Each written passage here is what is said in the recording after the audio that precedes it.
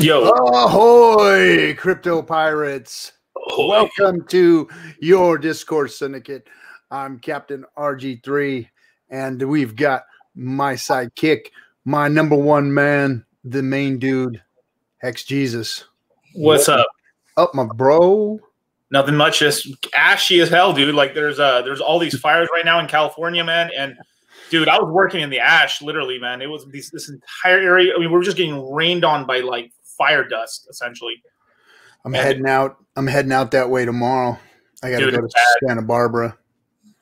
It's real bad. A lot of the nearby areas have been. I was getting calls from customers all day saying they just got evacuated. Wow. Yeah, dude. We're on fire again. It's apocalypse bingo, dude. It really is. Man. This freaking state too. I'm telling you, it's just. Anyway, yeah. Let's talk about better stuff today than the shit that's going on out there. Besides asthma, right? You got asthma on top of it. Oh no! It was really hard to breathe though. But I had I had a ventilator mask anyway, so it was fine. But dude, this is bad, man. We had to turn off water for a bunch of properties, just so it wouldn't turn on. The heat too, man. The heat is freaking crazy out here. Yeah. I mean, yeah, it was really hot like 2 days ago, and today was really weird because we're so covered right now in ash. I mean, the orange. I mean, the sun doesn't look yellow; it looks like dark pink magenta, and it was actually cold. So it's sort of like it's almost just before we jump off this topic, it was almost like we were going through like a nuclear winter, and the reason they call it nuclear winter is when you have a little bit of smoke in the air. It actually makes it hotter, right? It's almost like you're getting cooked in a vacuum, but when there's enough smoke covering the sun, then you end up getting actual, like the temperature it was cold all day today, dude. It was crazy. For real. It was cold and windy. Yeah. It's like 110 where I'm at right now. I mean, I had concrete put in yesterday, and that shit was dry. Like the dude left 3 hours later, freaking dry, man. I mean, the shit's like completely dry. He's like, he couldn't believe it. It was so stinking hot. I went outside for a little bit. Like I changed out the hose on the side of my house with one of them little stretchy freaking hoses. Supposed to be little slink hoses. Yeah. I thought it was supposed to be cool, you know. No, this thing weighs a freaking ton. I damn near kill myself just working out there in that heat. It was hot, man. Right. Yeah, it's no joke, dude. Like, yeah. I mean, it was bound to happen. I mean, the fires over here, at least over here, two of them were started by one was started by a camper out in Big Sur. Another one was they're trying to prosecute. They think he may have started on purpose. And then the last one was a thunderstrike. They hit like a couple houses that started that fire over there in the Las Palmas area, at least where I live. So these guys do this shit to get like recognition for what? I don't get it. Yeah, well, I don't freaking get it. Anybody under the bridge, but a couple of times they've caught people. They're being associated with people in the fire department themselves. Yeah, I know that sometimes actual, you know, guys that join the fire department are that whacked. I remember when my mom and dad lived in a little town in Colorado, and they had a volunteer fire department, and there was like this barn that was over freaking 100 years old and shit. And just so that they can go fight a fire, this freaking dumbass volunteer kid decided to go out there and light the son of a bitch on fire so that they can go out on a call. He's like, I'm trying to get a job, man. Like, but the way the firefighters, not to shit on firefighters, but it's really feast because I've got friends and some family that are firefighters, and it is feast and famine. So while there's no fires around, they're not earning that much money. But when there's a fire, they could be earning like, I mean, it's like $45,000 paychecks a month, like really good pay and stuff. You know, if you do like 2-3 fires a year, you're making more than $250,000 a year as a firefighter or more. I've never heard of that. Yeah, well, it's just if you're working tons of hours, or you're getting overtime pay and hazard pay and everything like that, and then at least that's how it was explained to me by my cousin and everybody who's I think I think he was a firefighter over there for Death Valley for a bit. That's how he got started, and then from there he moved over to Carmel Fire. When I first got out of the Marine Corps, I tried to get to the police department, and I told them to go take a flying leap. I didn't want to go work Metro. They wanted me to work Metro, so I went into the fire academy. That was the next thing I did. So I went through the whole fire academy over at Rio Hondo and completed that. But like back then, there was literally like 3,000 people trying to get jobs for like 30 jobs. And at that time it was Orange County, and it was like 30 jobs, and there was 3,000 people lined up for 2 nights at the old Douglas plant off of 405, wrapped around the building, people in their freaking campers and just in their cars just to get applications. It was crazy back then. Those days are over with, but yeah. That's crazy. It was nuts. That was like in the late 80s, early 90s. Way the hell the freak back there. But anyway, what is going on in crypto? You got any news? Any more drama? Did you see the Antop shit that was out there? Yeah. We'll see what ends up happening with that. I mean, there was something pretty interesting. Like Richard was talking to Blue Da Vinci or Da Vinci 50. And he's an OG. He's an OG guy in the crypto space. He was talking about Bitcoin way back in the day. So he had tons of these videos that he did, and then nobody was watching him at all. But then he stopped making videos for a while, and people discovered his videos, and like all his predictions were right, like everything. Like people were like, "Holy crap!" And then when he came back, which I think was in like early 2019, people were like, "Oh my God, the Messiah came back!" And then. And he got a huge following as soon as he came back. He's doing videos now, and then he had like a really interesting conversation where he was asking like genuine questions. He's like, I don't understand Hex. How does it work? And Richard was trying to explain it to him because it looks like they might actually do a video together, or maybe a private call for him to understand how Hex works, which is pretty cool. I mean, it sounded like he was pretty open to the idea. So I mean, the guy's a smart guy. I saw somebody else calling him out and said, should I do a stream with the scammer? There was another guy out there too. There's like 3 of them going on right now. Well, I mean, if you're reading a lot of the I think it's Cointelegraph. I think Cointelegraph articles, they're like, it seemed like every 3rd article, Hex is in there. If you start reading into the article, you'll start noticing Hex is being mentioned a lot with DeFi and stuff and everything. And then like, I think our people are reading these articles and being like, "Yo, yeah, Hex is being mentioned a lot." I mean, everyone knows. I mean, Hex pretty much started the trend, really. The first coin to start really paying interest on owning the coin was, I guess, Tezos at first, but the first true DeFi coin was Hex. If you look at it that way, so it's pretty interesting. And then even some of this, I don't want to say project names, but scam projects that started in Hex.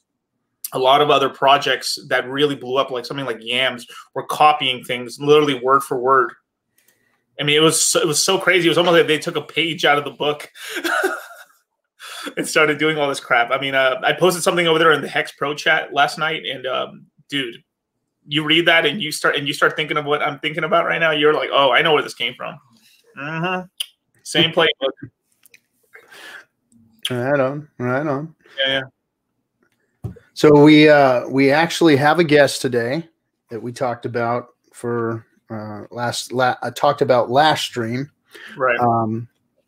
We started to focus a little bit on health, financial, spiritual, your physical well-being, and how Hexicans and us here on the show, we just want to try and kind of not so much give everybody advice, but maybe put some people on here in the community that actually have some knowledge in those areas, Right. So this guy, he's one of the OGs. He's been in the chat room, in the Telegram chat for a long time. I remember talking to him there and stuff. So he's been around. We've been trying to get him on the show. He's been having trouble with his computer and stuff, and so he's ready to jump on. So I'm going to bring up our one of our OG Hexicans, Hexersize. Hold on a second here. See if we can bring him up. Yeah, there we go. What's up, dude? What's going on, guys? Man, good to have you on. Finally, it's been a long time coming. We've been chatting for a long time on Telegram, but haven't been able to get you on. Hell yeah, finally. Happy to be here, and thanks for having me. This is sweet. Well, right on. Tell us a little bit about yourself as far as what you do. I mean, the reason you got the name Hexersize, so obviously you've all, and I've talked to you in chat rooms where we've talked a little bit of physical well-being. What is it that you do? Who are you? Yeah. Before I start here, is my audio okay, or do you want me to put in my headset? No, it sounds good. Sounds good, man. Nice. All right. Well, I'm really just kind of your average guy into crypto. I love everything about cryptocurrency. I have almost zero technical skills, though.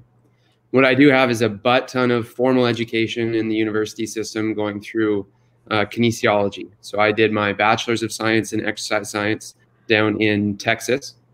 And then I stuck around and I did a master's of science in exercise science down there in Texas. So all of my real knowledge and real world experience is kind of oriented around health, fitness, nutrition, those kind of departments. I was drawn to crypto a little bit later after I originally went down to Texas on a golf scholarship. So I played sports for a while, and I was just not enough of a nerd. I wish I was more of a nerd back in the day, because I would have found so much of this shit so much earlier. So finally I got in somewhere around 2018, the big ass bull run, and built a rig. One of my friends got me into it and was introduced to Richard Hart during his discussion with Roger Ver. Thought that was wicked, and followed him ever since. Got into Hex day one, FOMO'd in just like everybody. Put as much as I'm willing to put at stake with Hex.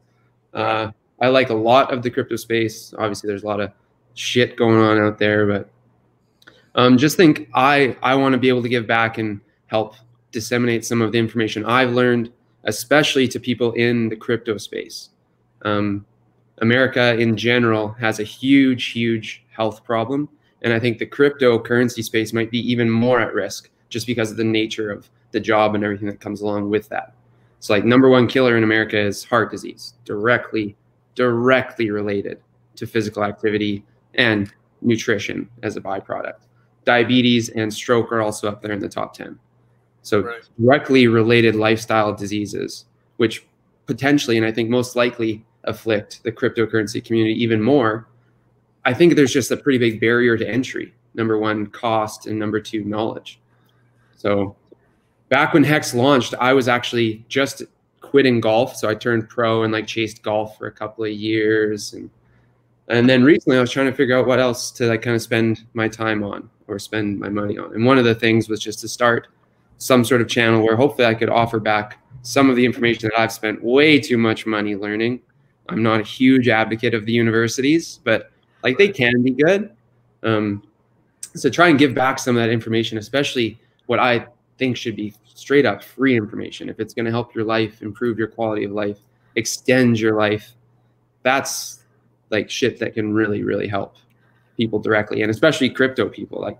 Most of us are sitting in front of screens for who knows how many hours a day, and stressed out of our fucking brains too. Plus stress, yeah. So I just want to do as much as I can to help. It just dawned on me the other day that Telegram's way easier to add files or programs or links in. So I just started a Telegram channel. If you want to come in there and ask me any questions, now take what I have with a grain of salt. I've got a master's, so I know some stuff, but I think I provide a pretty good view on a lot of things. I think I have a decent enough foundation of knowledge in all the areas to kind of decipher out the bullshit, which the fitness industry has a lot of. A lot of bullshit.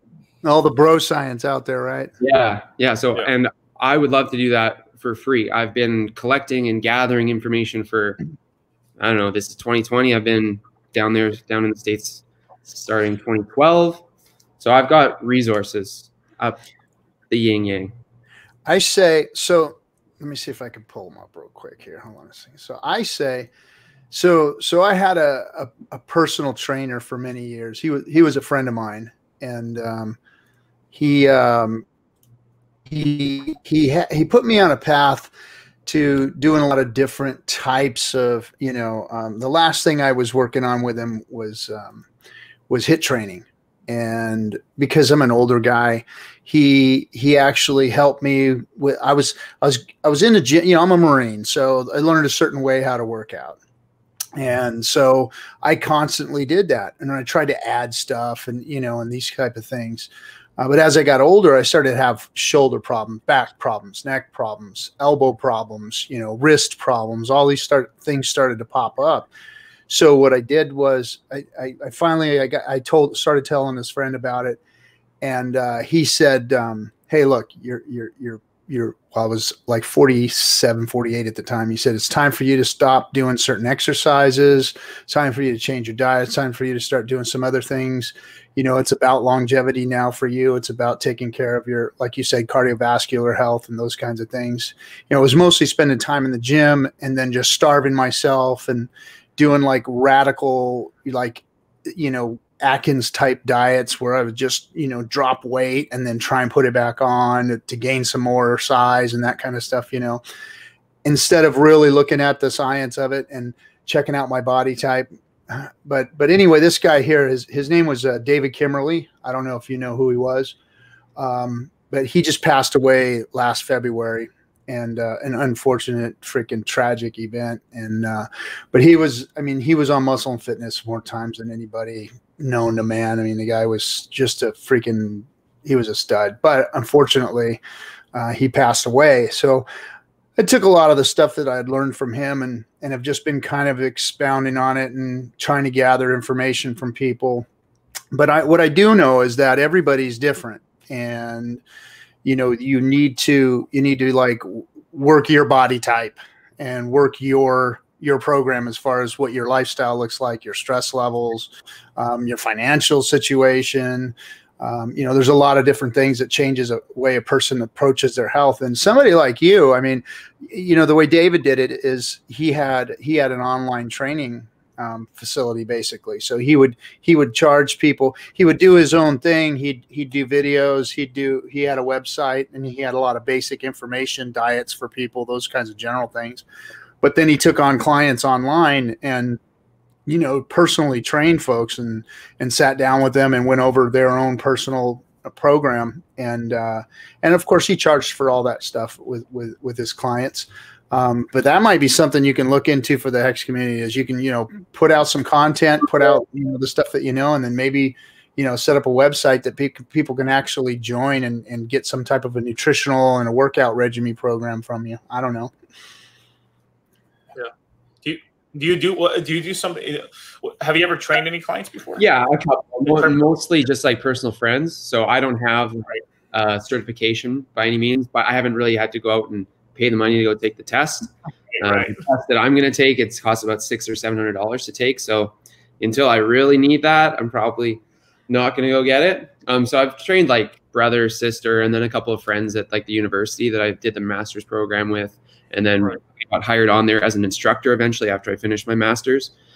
So my current job is like lecturing for the Department of Health and Human Performance and teaching anatomy and physiology, physiology of exercise style courses.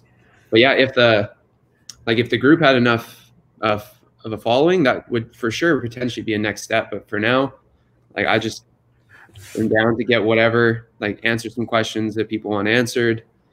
Hopefully, try and wade through the bullshit so people don't waste their money on shit. I've been there. I've bought the dumb shit. I've bought the fat burners. I've bought the test boosters. When I was like 20, 21 and first started following like health and fitness on YouTube. And yeah, you just don't need a lot of that shit. Even programs you can keep it relatively simple for the most part. And people charging you for programs, you can probably find something just as good for free. Right.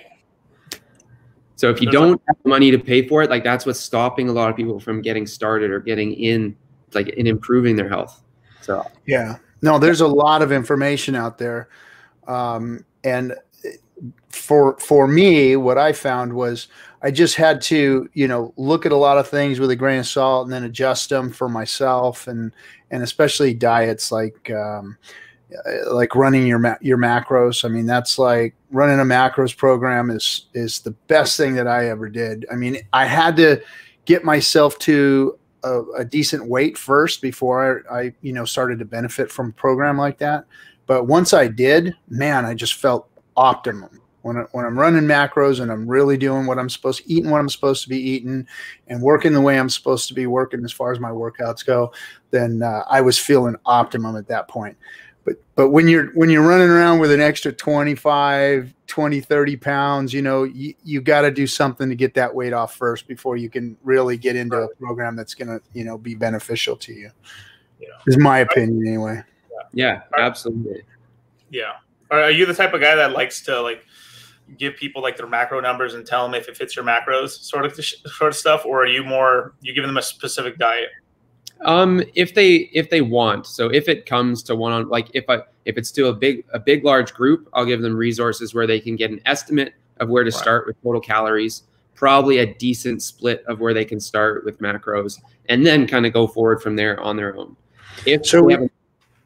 Before we confuse the hell out of everybody, because now we're going to start getting into some technical shit. Right. Yeah. Before we confuse everybody on everything. So your macros, for those of you who don't know, are, basically your body weight and activity level and age create an equation that is going to be equal to the amount of intake you need as far as nutrition, calories, fats, proteins, and carbohydrates. Based upon your goals, if you want to lose weight, gain weight, maintain weight, you're going to adjust that macro level as to how many carbs, how much fat, carbs, and proteins you'll eat. So you adjust your fats, your carbs, and your proteins to fit within your macros to attain your goal on a daily basis. And that is whether you want to gain weight, build muscle, meaning not, gain weight. We can do that easy enough on our own. Lose weight, or maintain a performance level. And so that's what a macros program is, versus some of these diets are like, Atkins diet, low carb diets. There's all these weird things out there, the Hollywood stuff that people are doing on a regular basis. There's always some new diet coming out of Hollywood that tells you to, stuff pineapples up your ass or something. I don't know. There's just all these weird things. But what I've found that really works for people is if you're obese or you're greatly overweight, then a lower carb, lower calorie intake with a higher exercise level as far as your aerobic exercise works to start getting that down. And then once you get to a level that's close to where you want to be, then you set up a macros program. Has been, my general opinion of how things should be done, or the safe way or the healthy way to do it anyway. Yeah, so macros is just a term to describe things that are made up of calories. So all of these different diets, they all have slightly different mechanisms, especially if they're trying to get the individual to lose weight, which is the most popular thing that we're trying to do here in America and Canada. And we're no better than America. Canada's doing the same shit. UK too. And UK, everywhere, literally every developed Mexico, country. Shout out. Yep. Yeah. So calories is what all the diets are based around, and they have some unique mechanism, unique-ish to them, to try and lower your calorie intake. What a macro is short for macronutrient, and there are 3 different macronutrients, each one of those containing different amounts of calories per gram. So you should probably heard of them: protein, carbohydrate, and fat. Those are your big 3 that make up all the different food that ultimately gives you energy, calories, and that's what runs your body. So daily, you have what's called a basal metabolic rate, the amount of calories you burn just to live, to sit here, to turn the lights on, right? To run the fundamental systems, the organs, to breathe. That would be your basal metabolic rate. And if you did nothing else all day and you ate enough calories to equal that, then you shouldn't lose weight more or less from day to day. So eventually, once you get to a place, you should be able to find a macronutrient breakdown that's good for you and your activity and your goals, like RG3 is talking about, and optimize from there. And that's the method that I find most people like the most, because it's the most flexible. The more drastic ones, usually like Atkins, can help you lose weight really, really fast, but it's ultimately through lowering calories almost every single time. Yeah, yeah. So no matter, that's what I've seen all these diets, and as I've looked at all these diets, it's like, well, shit, they're limiting you to, even though they're making you eat this weird shit or whatever, they're limiting you to like 500 calories a day. No wonder you're going to lose weight, because at any diet, I mean, you could eat 500 calories worth of Twinkies a day and you're still going to lose weight. Yeah, I mean, right. You know, or a bucket of freaking lard, you eat only 500 calories of it a day. You're still going to lose weight, because those calories are what matters. Hey, somebody wanted to know, what is the name of your Telegram channel? It is t.me/Hexersize, all one word. I'll post a little Hexersize. Yeah. Throw it in there. I'll throw it in the chat, in the private chat there, and I'll send the link over to Dlive so everybody gets it. Yeah. So all right, everybody's starting to bitch and whine and cry because we're not talking about Hex enough. So all right, you little whiny ass little bitches, we will start talking about Hex. And now I have somebody else in the green room that I'm going to bring up that's going to help us to talk a little bit about, and we'll keep talking about fitness, because the other guy that's coming on here, he's been part of the community for a long time too. He and I do regular stream. I did a stream with him today. We were talking about, you know, the health of our brands and what it is that we're doing here, you know, with Discourse Syndicate and the Dlive thing and all that. So he's on a regular basis helping people out with their financial health. You know, and on top of everything, guys, here, we're all Hexkins. We're all into Hex. We are all, I mean, there's only so much Moon Boy talk that can go on. There's only so much when the coin is going sideways that you can talk about. And we do three shows a week. So let's talk about some things that are a little different, but we will talk about Hex. I'll always bring it around to Hex. So quit your fucking sniveling. Hold on. I'm going to bring up Funding Jim right now. What's up, Jim? I love the culture of this channel. I love this whether it's the FN Hangout or it's the daily kinds of things. The other 2 days that he streams always bring excellent commentators, and it's good to see Hexersize in person. I've paid attention to the people that kind of frequently comment, and then the ones that first get adopted. Obviously, when they change their namesake, you know, that they're on board as far as the Hex product.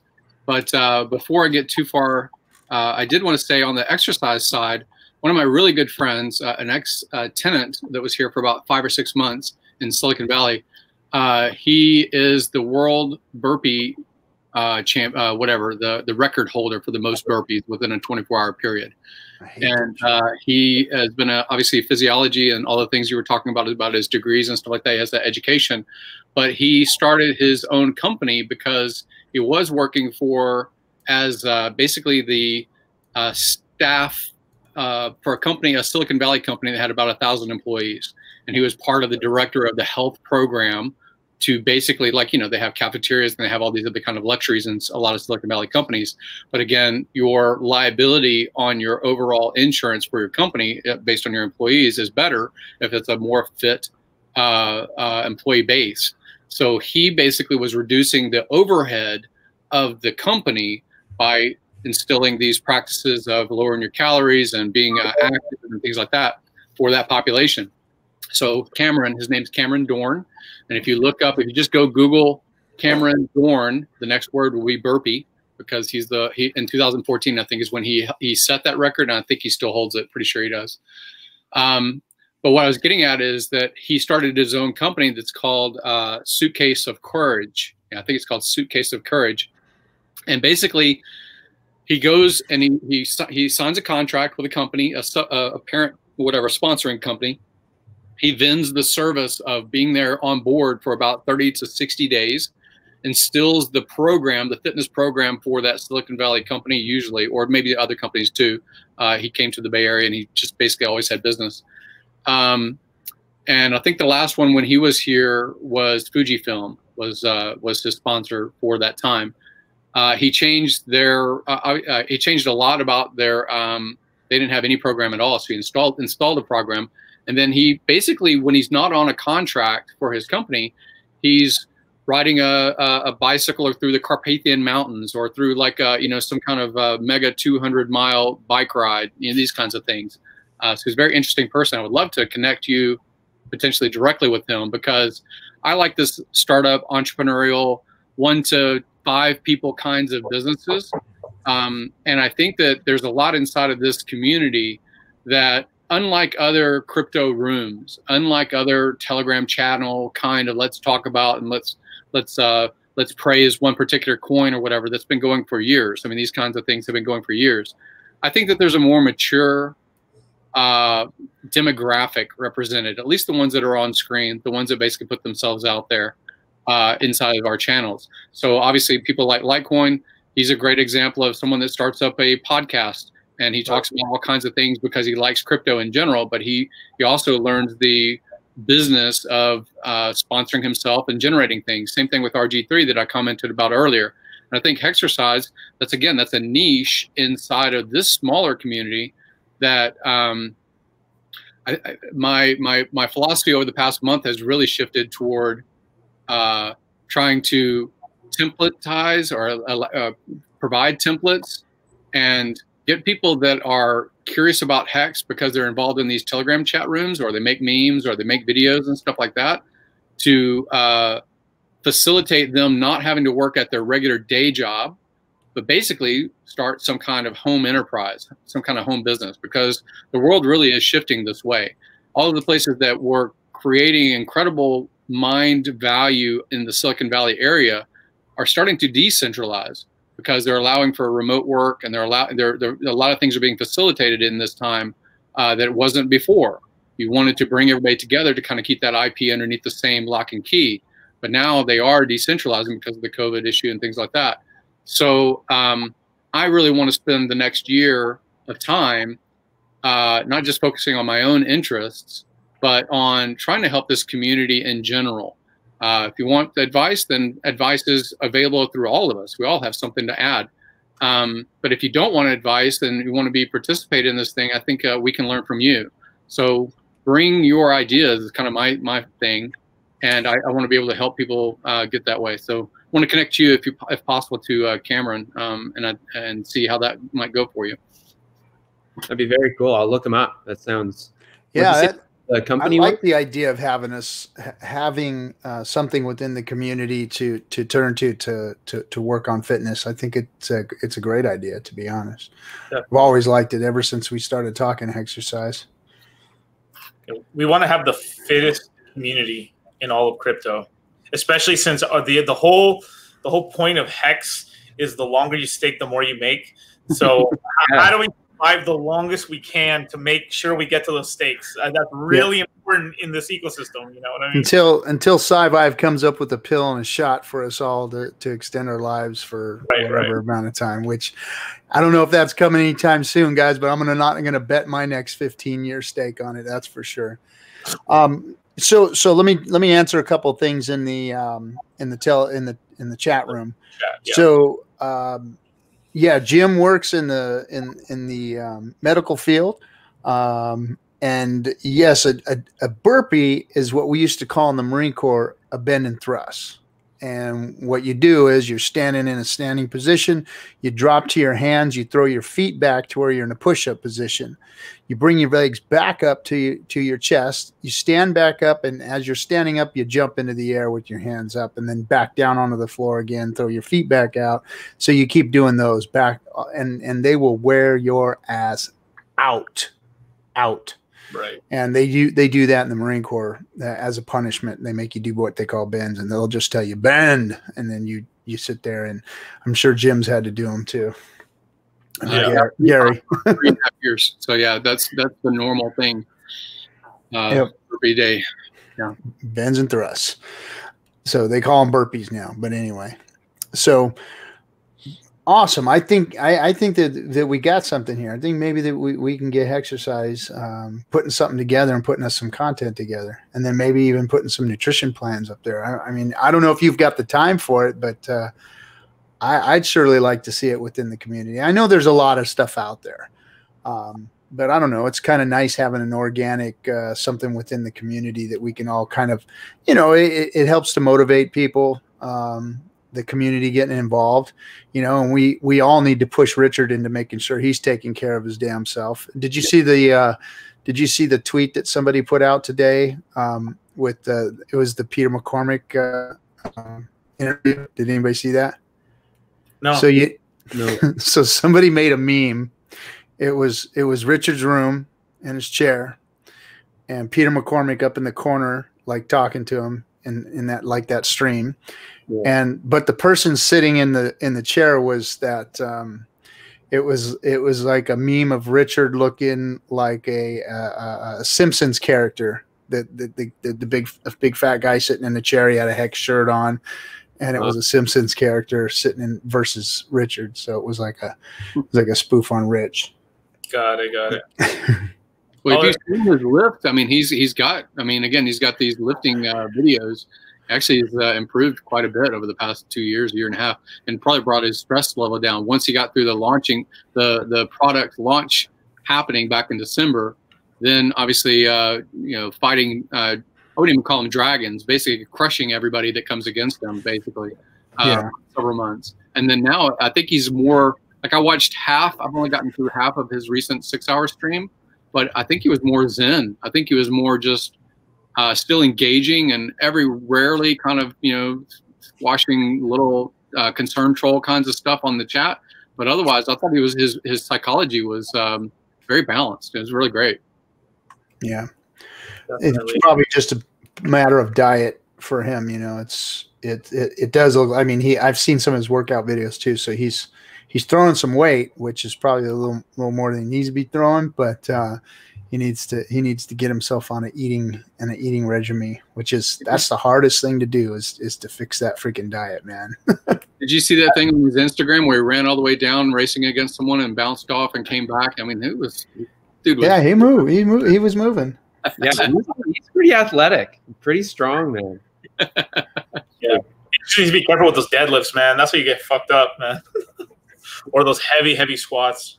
Yeah, those deadlifts will get you, man. Well, a guy like me especially, I've got 8 herniated discs, so I don't mess around with my back too much and stay away from the heavy squats anymore. But stick to the machines, But again, like I said, everybody's different. Everybody's got a different program. Everybody's got a different body style.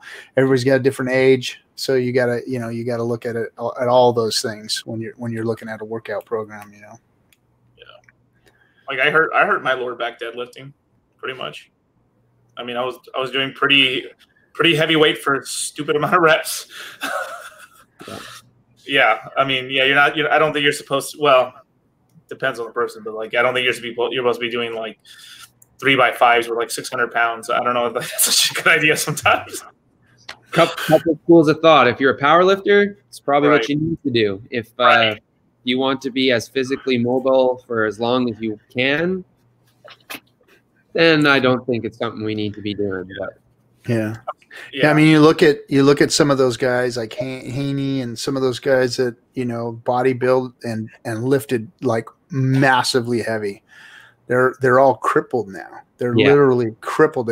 They're walking with freaking canes trying to get around, and they're still going to the gym, of course, and they're putting their canes down and throwing up freaking 110s and shit and their shoulders but they can't walk anymore. They're all their backs are wrecked. They've all had 4 or 5 surgeries. It's Ronnie Coleman's jacked, dude. He's so messed up. Oh, Coleman's a mess. Oh my gosh, I watched him taking his grandkids or his kids to school, and he was like freaking hobbling along with 2 canes, one on each freaking hand. Yeah. And then look at we lost Rich Piana just a year and a half ago, and that was because he wasn't taking care of himself either, He was doing recreational drugs along with, Well, yeah, I mean, his heart just finally gave out, and I don't even know if that was it. It was a really weird situation behind his death. I'm not even sure what the final outcome was. What's that?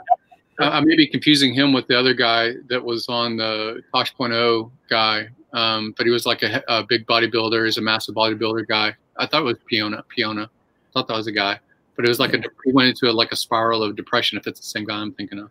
No, you're talking about the other guy. I think it was heart attack.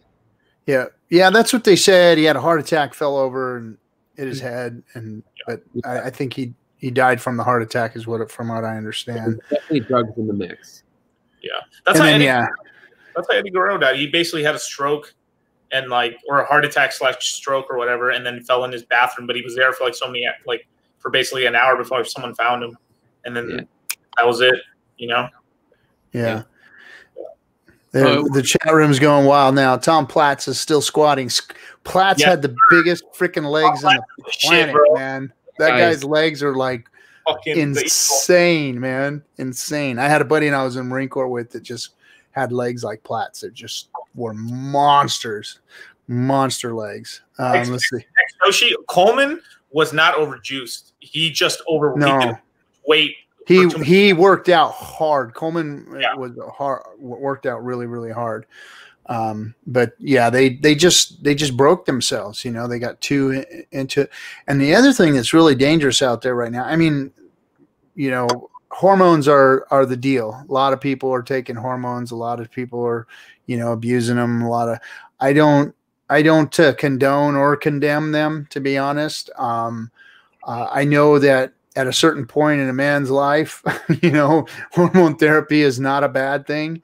Right. But when now these guys are fucking with insulin, I mean, they're actually taking insulin and going into diabetic comas, and it's so dangerous. That shit is so dangerous. I know steroids got a bad name for a long time. And there's steroid abuse, don't get me wrong. But as far as, there's a lot of legitimate hormone doctors out there that are putting people on growth hormone and testosterone and things like that to help them, for longevity purposes. I know there are a lot of people out there that to this day, I mean, they look great and they're on, testosterone therapies. So, right. I mean, if I were to, this is bro science right here, and I got a PhD in bro science, so just for you guys to know, right? In level of danger, like steroids, if you're taking a low dose amount just to get you back to baseline level, then you have a little more dangerous, which is growth hormone, but pretty safe still at low dosages from your doctor. It's insulin that's so dangerous that if you don't know what you're doing, you'll kill yourself, literally. But there is dangers too with growth hormone, because over time it enlarges some of your organs if you're taking large doses of it over a long period of time. So this is one reason why these guys also have weird things with their hearts as well. It's because their heart is literally way bigger than it's supposed to be naturally. And a lot of the bodybuilders, and their hands are just keep growing, and their feet start growing as well, and their heads are like this and stuff. It's all from the growth hormone. Well, it's interesting because you see some things get a little bit villainized, like hormone use, right? Whether it's testosterone or whether it's doping or whatever for some athletic competition, that's usually where we hear about it, right? Whether it's lifting or some sport or something like the Olympics. But we also see that I like the world that I live in, that used to live in, that was a lot more liberty. If you wanted to destroy yourself, you had the permission to destroy yourself, because this is America. If you want to build yourself up, you had the permission to build yourself up, because this is America. It's about opportunity. So you can be a Michael Moore sloth kind of personality as far as your physiology, right? You can have your politics, whatever your politics might be. You can choose the types of things you believe in as far as doctrine or dogma or whatever. I like that about America, and I celebrate the diversity side of it. So I even though I've been in healthcare since I was 17, I've been in healthcare since I was 17, and I'm turning 50 in a few weeks, right? So it's been a long time. In cardiology, and I used to run hyperbaric chambers, recompressing scuba divers, doing a lot of stuff that deals with physiology. And what I like is if people are informed, reasonably informed, right? Signing a 20-page informed consent to do research, but not reading any of it, just signing at the bottom, doesn't mean you're informed. So if you're in general informed and you say Cheetos and beer every day probably isn't good for your health, okay, fine, I'm still going to do it. If you are reasonably informed, you say probably shouldn't be on testosterone so that you can add so you can add muscle mass and you can lift for this particular competition. Okay, I understand that. But I'm in America. I think of myself as in America. I want the liberty. even if I say I'm going to shorten my lifespan and I'm only going to live to be 50, I might choose that life. Same thing with sloth or any other kinds of things that just basically are terrible for your physiology. So I take a little bit opposite side. I like healthfulness, but I like informed consent, decision, and choice about what you're going to do with your life. Exactly. Yeah. Agreed. Yeah, that bodybuilding world is where like shit gets really weird. And obviously they look great, but a weird paradigm that a lot of people don't really understand is as you approach peak performance, you start to pull away from health outcomes. You start to get deleterious. Like even like athletes that are deemed healthy, right? Even like your track and field athletes, your sprinters, your long distance runners, as they approach peak performance, they're going to sacrifice some aspect of long-term overall health, right? So especially in the bodybuilding world, like insulin is one of the scariest things. And guys started doing it to try and increase the uptake of glucose into their muscle cells directly following a workout. And people have immediately, gone into a diabetic coma, like RG3 said. And, come out of it. But they say it is the most anabolic steroid out there because it just affects your body like that. I mean, it's like opens everything up, and it's like the key. And these guys, well, they think or they know or they do, they're so optimum in their nutrition and their workouts and everything. They use that to like, okay, now I'm going to, they got all these other supplements and everything else going in. They use that insulin to like open everything up so they can just shove all of that stuff into their cells, and they just get massive gains out of it. I discovered women that were taking Synthroid, basically changing their metabolism. Synthroid is when you have a goiter and you have hypothyroidism. So basically they're amping up their metabolism, but they're also probably they're always going to be on, your body will respond to that extra dose by producing less, right? So it's the same thing with insulin, same thing with testosterone. If you always hear about some athlete that has tiny balls or whatever, right? Because he's been substituting and over injecting, and his body responds by not producing it itself. If you get it exogenously, you stop making it endogenously. And what you're talking about performance earlier is the same thing with the Marine Corps.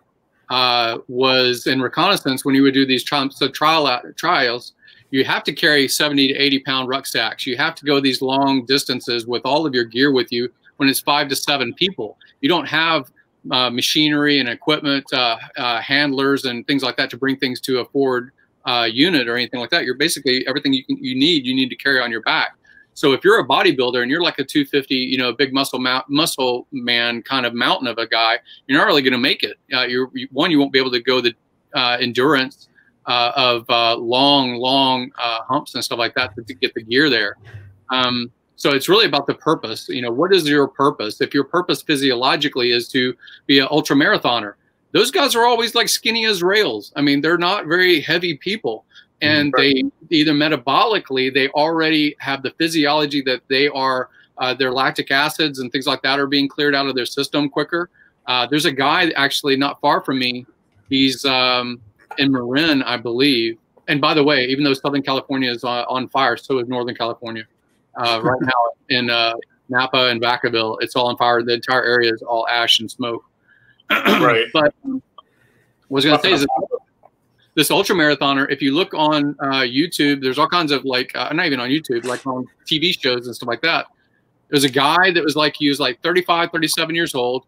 He had just gotten fired. He went to a bar. He got drunk enough to where he decided he probably shouldn't drive home. And kind of like Forrest Gump, he decided he'll just like run home. It was like 11 or 12 at night. And he decided, I'll just run home. Right. And when he started running, kind of again, like this Forrest Gump kind of a similarity, he said, oh, I'm not tired. I'll just keep running. And he discovered at 37 that and he never had been a runner, never had an interest in it. He just did it basically because of the utility of getting home. And discovered that he had no tiredness, zero tiredness. And his lactic acid, they've done all kinds of physiological research on him because he runs to a marathon, completes a marathon, and then runs to the next marathon in the same day. So he does like 100-mile runs, with his physiology naturally just clearing all of those systems. So as long as he's got calories and hydration, he just keeps going. And it's amazing because someone like that, you would say, man, they'd be just great in the Olympics. But what is that?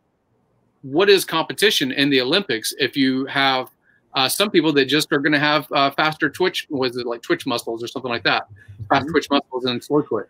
So some people are going to be amazing in certain athletic endeavors and some people aren't. So where does that balance come, right? So if you're going to take an enhancement, but that enhancement brings you up to someone else whose natural physiology has them already at that level, what does enhancement mean, you know? Yeah. And it's personal choice at that point, you know. I mean, unless you're in competitions and you're optimum training, I mean, all of that stuff. Really, a lot of the steroid use that's out there today is just falling on, you know, deaf ears, because a lot of these people don't even know how to use it or why they're using it, or they're just using it because everybody's using it and they want to get some size, and you know, and it swells them up because they retain some water and everything. They think they're getting big, but a lot of people don't even know how to use them, you know, and they're for optimum. They're from optimizing your body. Once you're down to, you know, 12, 11, 10% body fat, and you want to get to that 7, 8, 9% body fat, you know, that's what they're really used for, and maintain muscle mass and gain some strength so you can lift a little harder than the guy that's lifting harder than you. You know, that's really what they're for. I mean, other than testosterone treatments, or like you said, human growth hormone treatments, which are actually for later on in life when your body starts to stop producing these things. And, you know, I've done a lot of studying and reading myself, and I don't want to get into too many conspiracy theories myself because I try and stay away from that. Right. But I know that today's men who were living longer, of course, now, tomorrow I'll be 53 years freaking old. So we're living longer than our ancestors. And we are also putting things in our diet that are, you know, quite possibly lowering our testosterone levels, because a lot of the, you know, pesticides that are sprayed on our foods aren't to kill pests. They don't kill pests. They don't spray pesticides to kill the pests. What they do is they spray the pesticides to kill the male reproductive organs in the pest so that they can't reproduce anymore. That's what pesticides do, is kill male reproductive organs.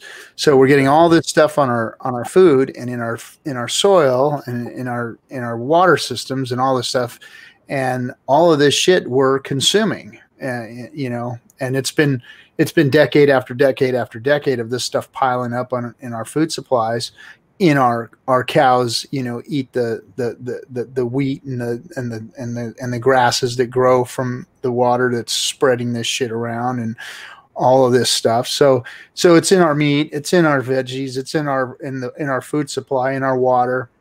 So I think that you know, slowly but surely, as the years have gone on, us older guys, as we're getting older and older, our testosterone levels are lowering anyway, and then all this other stuff isn't helping any.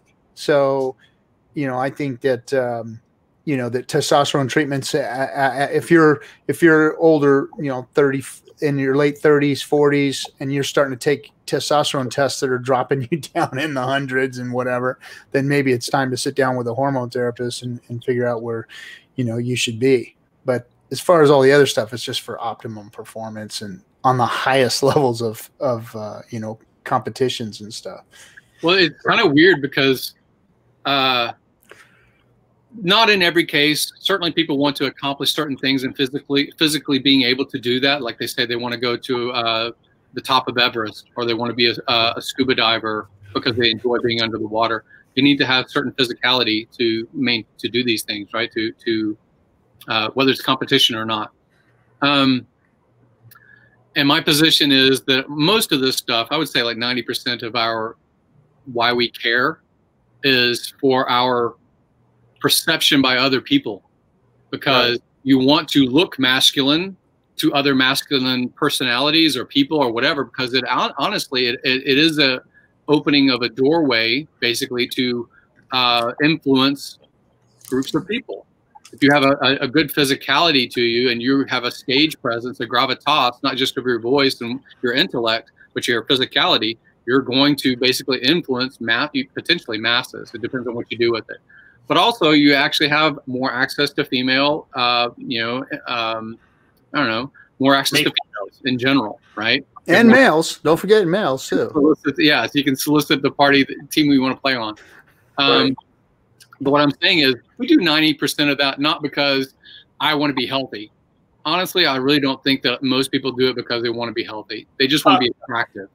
If they want to be attractive, then that's fine because that helps their economics. They might be able to get into a company and might get a promotion, not because they, they've got 20-inch biceps, but because they just basically have a stage presence, a social status presence. Yeah, and I think that does. We already see that all the time in females. We see that right now. The people that, I know so many people that have gotten some kind of injection or some kind of implant or whatever because they see on their side what is femininity. And their femininity is between their competition, whatever they see their competition as being of a feminine character. So we do these things, you would say, well, if you're going to get lip injections, is that because you want to be healthier? No. What about boob and ass implants? Is that because you want to be healthier? No. I just want better status. Men, we like to say that it's physicality. We want to beat each other up in the back alley. It's really not most of us. Most of us just want to be attractive.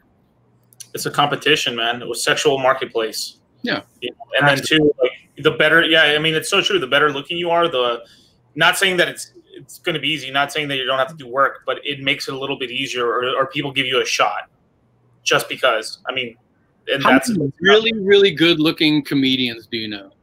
I mean, really good looking, like you'd be like, fuck that guy. He should be in a magazine. Almost none. Almost none. All have to polish themselves socially and character, get comedy. Comedy is big influence with females and males as far as being able to, get together a hunting party, get together, we're going to go do something, to accomplish a particular goal.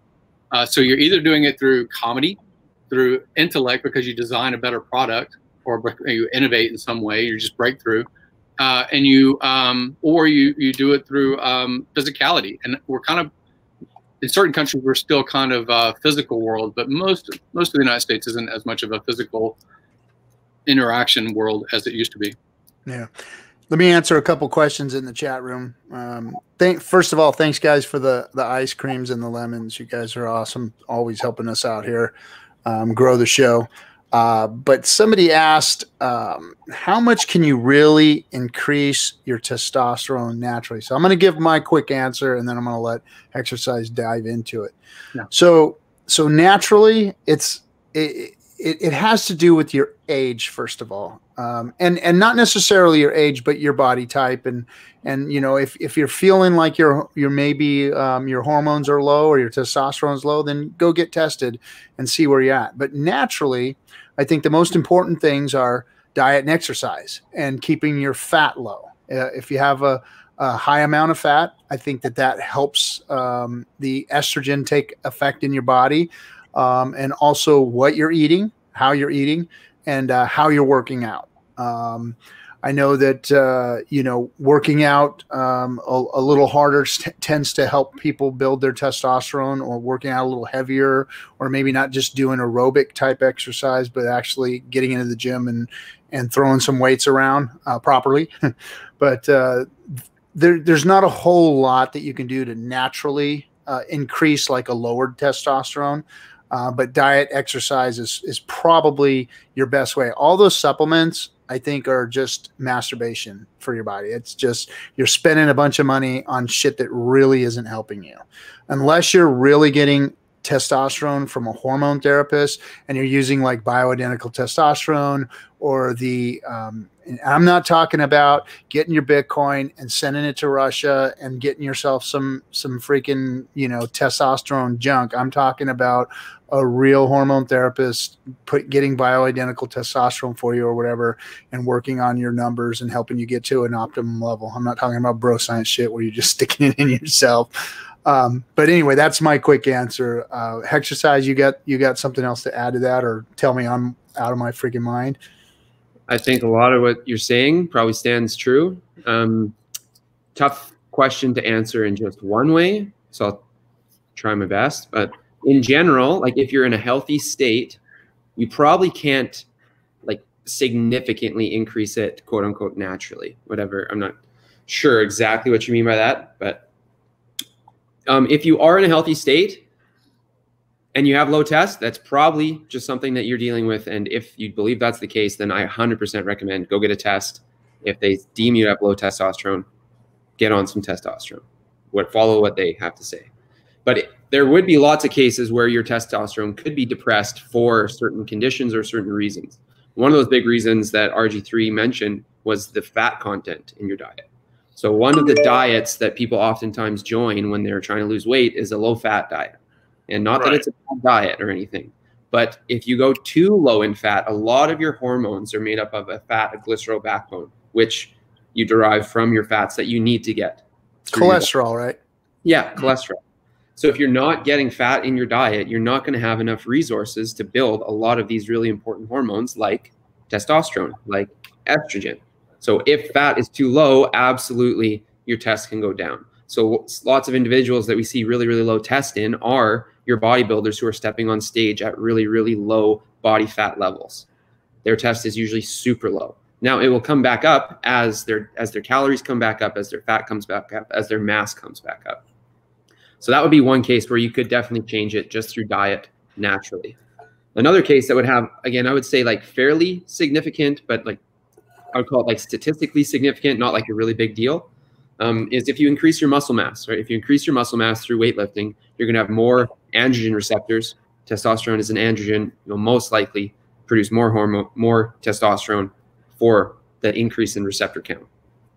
So significantly, we can probably derive some statistical significance through some data mining stuff, right? So lots of the shit that you see in test boosters, I've never gone and actually looked at those research studies, but they always claim that they found statistical significance here with yohimabine extract or green tea leaves or jasmine root, this and all this shit, right? So they probably have one study with an N of whatever, 2, where they found like some statistical significance. But so naturally, if you're at already met some certain conditions that might have your testosterone depressed, then absolutely you can get it back up naturally and significantly. But if you're naturally low test, that might just be something you have to go figure out. Right. Nice.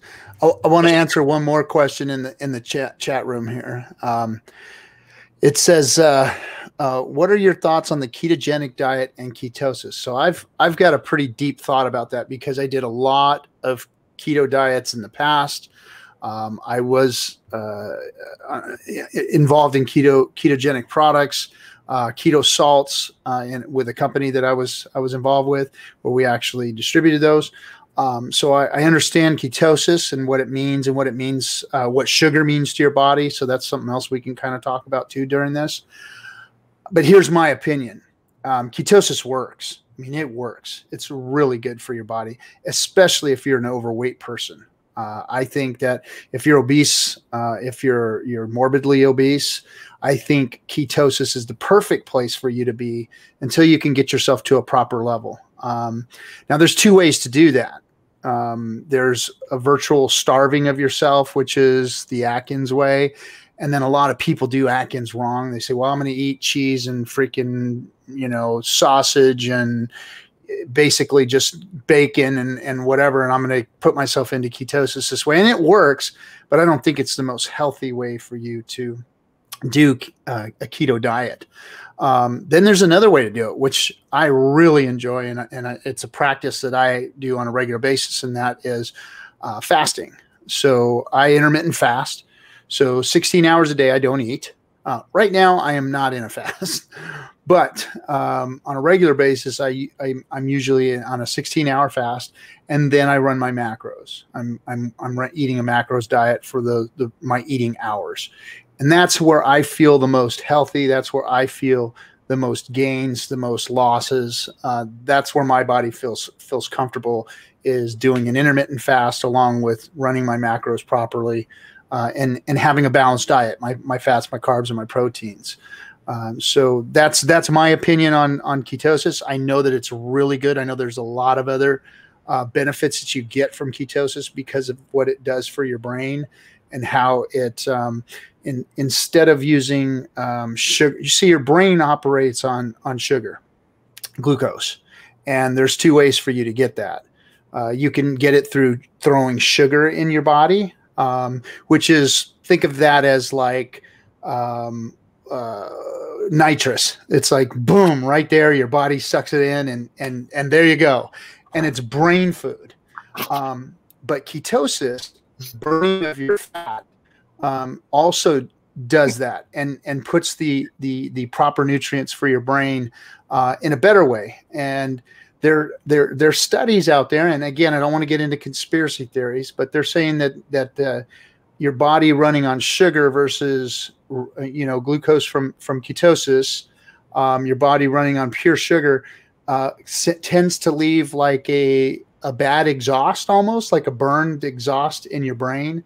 And that's where they're seeing a lot of these brain issues and brain fog, and they call it, and all this is from this unburnt kind of sugar that your body is utilizing for fuel for your brain, versus actual ketosis, the burning of your fat in your own body's natural way of creating it. So that's my opinion and kind of what I've learned and understood, but I'll let Hexersize, dip into that too. Sure. So I'm not exactly sure what you're referring to when you say exhaust. And I wouldn't even go so far as to say one is better than the other. I wouldn't say I'm a proponent of the ketogenic diet, but I'm also not against it. If it works for the individual, I'm all for it. You just need to be aware of its pros and its cons. So some of the big pros we have seen and some of the stuff that's been pushed is it's really good for certain conditions like narcolepsy. Narcolepsy, there's a carb obligate cell that if you have more carbs in your system, you're more likely to go into some sort of seizures. Epilepsy. Epilepsy, not narcolepsy. If you are epileptic and you have a lot of carbs running through your bloodstream, oftentimes you are more likely to run into seizures than if you're in ketosis. So that is a condition that is 100% applicable. And we've also seen some cancers that are carb obligate, but they're not all. Cancers are really, really tricky one because it can also switch. It can also not be carb obligate. So certain cancers, it might be beneficial. In general, I think it's a really, really good diet because I've tried it and I think it's really pretty easy to adhere to as long as you can stay away from the carbs. So I think the true keto diet, and really the only way that you can tell if you're in ketosis, you need to actually take a blood drop, you need to prick your blood, is I think they recommend 20 grams of carbs or less per day. And if you don't know how much that is, it's not a lot. It's like it's thinking nothing. A quarter of a banana, maybe, or a quarter of or a half an apple, maybe less, something like that. It's not a lot of carbs, and that gets you to a state where your body will run off of ketones. So ketones is kind of ketones. That's what I was talking for. Fuel that your body can use in the absence of carbohydrate or blood glucose. Now, like RG3 said, your brain is carb obligate, and no matter what, no matter who, no matter when, if you have zero carbs, you're still going to create. You will go through a process called gluconeogenesis. You'll create a carb, and then you will send it to your brain. So I'm not exactly sure what the leftover exhaust is that you're referring to, but I have heard anecdotally some people say, I feel much clearer when I don't eat carbs. Lots of times when you eat carbs, most people, not all people, tend to overeat them and they eat a lot of them at once. So I'll send you an article about there's some peer-reviewed studies that show the difference between burning ketones versus blood glucose, which is they're finding this some of these brain maladies, these later in life, like Alzheimer's and those types of things, are all starting to show some type of a residue that they're thinking is coming from the burning of glucose rather than the burning of ketones. Right. Interesting. Yeah. And they've been looking at some of these studies and stuff saying that this might be like a different type of, it's like diabetes type 3. Exactly. Almost. That's what they call it, like diabetes type 3. Yeah, I've heard it called that too. Yeah. Yeah, which is like basically starting up like you're getting Alzheimer's. essentially, or dementia, because you're creating some kind of an insulin, some sort of an insulin buildup or something like that. Like your sensitivity is really low, where you need to take in a lot of sugar in order to raise your insulin, essentially, and it's affecting the brain somehow, where like you can't really remember stuff anymore. But they still haven't proved it yet, but that's what they're kind of believing it's going on in the brain. Oh, yeah. It has something to do with sugar, or like raw sugar, I guess, because maybe back in the day, the way we processed sugar was just all through actual carbs and basically eating of meat and everything like that. So the sugar would hit you way slower because of all the fiber inside of like fruit and everything as well. Yeah, insulin spikes are like one of the main causes of going into pre-diabetes is, massive insulin spikes. And the paleo approach is, we survived to a point of civilization, whatever that was that got us to a point of being able to cultivate crop and cultivate stock and things like that. We got to that point as hunter-gatherers, we assume, right? And you didn't find easy access to carbs. You just didn't. You found more access to animals. We were more carnivore, probably omnivore. Yeah. What we found was opportunity. When we found something to eat on a tree, we ate that. And when we didn't, then we kept on walking until we found something else, right? Yeah. So, well, Alaskan natives live on, whale fat for half the year, Yeah. They didn't have any trees of anything out there to eat. Well, if you go further back, the native the Eskimos and such, you're talking about the Inuits and such, they were Chinese. They came across the Bering Strait and 30,000 years ago. So it depends on how far back you stay in context. Now they might be a McDonald's or Burger King fans. Who knows? Yeah. Well, like for instance, Navajo Nation. They just recently, over the last couple of 100 years, have been introduced to refined sugars, and their diets weren't used to it. On the Navajo reservation, they literally have a 90% diabetes rate at this point. It's bad. True. I mean, and again, the alcohol access. If you look at European and Chinese or Asian influence, they had access to alcohol. They basically did wines or beers or sakes and things like that. But I don't know that many Native American or Native First Nation people, however you want to address it, that did any type of fermentation. Do you know something? I know you're tribal. You do know those. No, there wasn't any type. So like the alcoholism rate is incredibly high. The diabetes rate is incredibly high because physiology. If you think about a fork, the physiology from being Chinese 30,000 years ago and then migrating down across the Americas and down into South America as Indians, different tribes, they really didn't have they lost, I think, that processing of alcohol. I'm part Cherokee, and I used to get drunk off of oranges that were just overripe as a little kid, accidentally, so I'm very sensitive to alcohol. Right. Yep. I'm straight up allergic. I cannot drink it. I'm allergic. I break out in handcuffs whenever I get drunk, so I got to stay away from that shit. Break out in handcuffs. I like. Yeah, there is something to say where maybe it's like epigenetics or something, where a culture that drinks a lot of alcohol over time starts creating sort of a like a resistance to it. Genetically or something. I don't know. They're starting to prove a lot of the epigenetic stuff. Like let's just say your great-great-grandfather was a bodybuilder and his son was a bodybuilder and his son's a bodybuilder. There's a really good chance that when you're born, even if you don't lift weights, you'll have an above average physique just based off your genetics.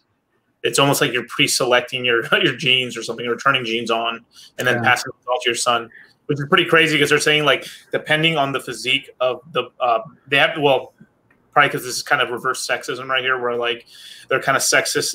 They're sexist towards men in studies, but they're very unsexist towards women, right? They're saying men's physique at the time of conception is really. Let's just say you're really fat when you get a girl pregnant, you're more likely to make that child more obese. Because that you're kind of almost like a photocopy of yourself in your sperm when you end up getting a woman pregnant. But if you're really in shape, you end up giving a better chance of your son or your daughter being really good in shape depending on the genes you're expressing at the time of when you like get your wife or the girl you're messing around with pregnant. But I'd never see the reverse study on the female, but you know, whatever. Yeah, genetics is a crazy. You poor victimized male, you. Bro, no. Like there is that shit. Like they tiptoe around the whole girl thing. No. We can't tell females to get in shape. No, that's terrible. That's feminism. That's sexist. You know, can't do that. You know. I know that that's a politically charged thing to say about sexism and feminism, and you know, what's the male version? Like when you say feminist, what's the other thing you're supposed to say if you're like pro male? What is that? I've asked this before. I never got an answer. Just warriors basically come up with feminism. They don't talk about the maleism. What is it? But and then people talk about like the unfair body standards. Do you see like some of the stuff, like how anyone that's ever gotten a six-pack knows how hard it is to keep a six-pack. It is not easy without drugs. Hell no, not even with drugs. It's freaking hard as hell, dude. It's well, I mean, when you're younger, it's in the refrigerator. It's easier to get to that way. Yeah. It's ridiculous. I mean, yeah, like I remember reading. Well, I wish I could remember what these studies are, but I mean, I've read. Hey, Mama Rock just said that. Hey guys, we raided your ass tonight. So Mama Rock came in. Hey, Mama Rock, thanks for coming in, and thanks for the Ninja Guinea and the ice cream. She raids because she's one of these crossover, people really to learn from. She's got a great channel. Yeah, she does. Yeah, she does. Right. The only problem is every time she's on, I'm always busy or working or doing something. I miss a lot of her shows. Yeah, I've seen one or two. I saw that one where you guys were like listening to the voice box, I think, or like the you know what I'm talking about. Like you hear some of the white noise. That was pretty cool. Oh, the word that somebody said that you were looking for is chauvinist. See, why would it be feminist versus chauvinist? Do we say? I mean, why male, female, masculine, and feminine? Why chauvinist? I don't change in the logic, you know. It's part of that. Or isn't it misogynist? No, that's about Gyn. It's about GYN is getting. It's like misogynism down on people that have a vagina, because gyno it's misogyny, you know. So it's the gyno. I don't know. I'm married, so I don't even buy into any of it. I gave up all my manhood a long time ago when I put that ring on. A little bit earlier today in the Telegram, and it was about people were saying, why Richard this, why whatever, why is this gate? They're going through the same thing you hear over and over. And part of my belief is social justice warrior personalities don't like the very gun and masculine kind of alpha persona that Richard, he's abrasive to people in general sometimes. And I don't think he does it purposefully. Well, sometimes he does do it purposefully. But a lot of Silicon Valley is more of a, I wouldn't say that they're right, but they're very leftist. And because they're extremely leftist, it is different altogether. So they're the ones that will end up saying feminism, I'm a feminist, I'm a, whatever, as far as the left side of things. And they really don't announce their conservatism. They really don't do that here at all. So I see some of the gatekeeping, not because of the product, but because of the person that's attributed to. I don't know. I've always heard stuff about like, Silicon Valley and stuff. The reason that they it's almost like they use that to protect the company in a way. We're like, oh, we're pro woman, which is like awesome. I'm not saying not be pro woman or anything like that, but like it's more of a fake pro woman. It's more like we're pro woman so we can protect our bottom line so we don't get attacked. So it's a fakeness. It's not real. It's like we have a female CEO, so we can get away with more fuckery if we have a woman in charge. But the board is who's really controlling the strings. It's a facade basically. It's like you see, like look, the other day we just donated to a lot of underprivileged kids. You don't give a fuck about underprivileged kids. They're like, it's all about optics when it comes to that shit. Where you're seeing actually companies losing dollars, and they're losing dollars. Some of them are losing dollars because people become they get hired into a position or transfer into a position, and then the company culture gets shifted in some way. Like Gillette having their you know, a toxic masculinity kind of thing. They were supposed to be selling razors, right? What they've been promoting for 30 or 40 years is about the masculine character, but that's not good enough. So now you're seeing that their sales have plummeted. I mean, plummeted through the floor when they released that whole ad campaign program. And that was brought basically by relatively new hires that got this woke thing. So recently, it's all over the social media platforms and things like that. All the commentators are talking about a hiring platform that's called Unwoke. And basically on Unwoke, basically you put your resume, and you put your resume and say, you know, I'm not with that crowd. Like I just want about the success of the company. I want to be, you know, get things done. You know, it's almost like let's take that hill, you know, kind of motivation, instead of hire me so that we can change the character and the perception to the public of the company that has survived 100 years, but soon after probably won't once I'm in.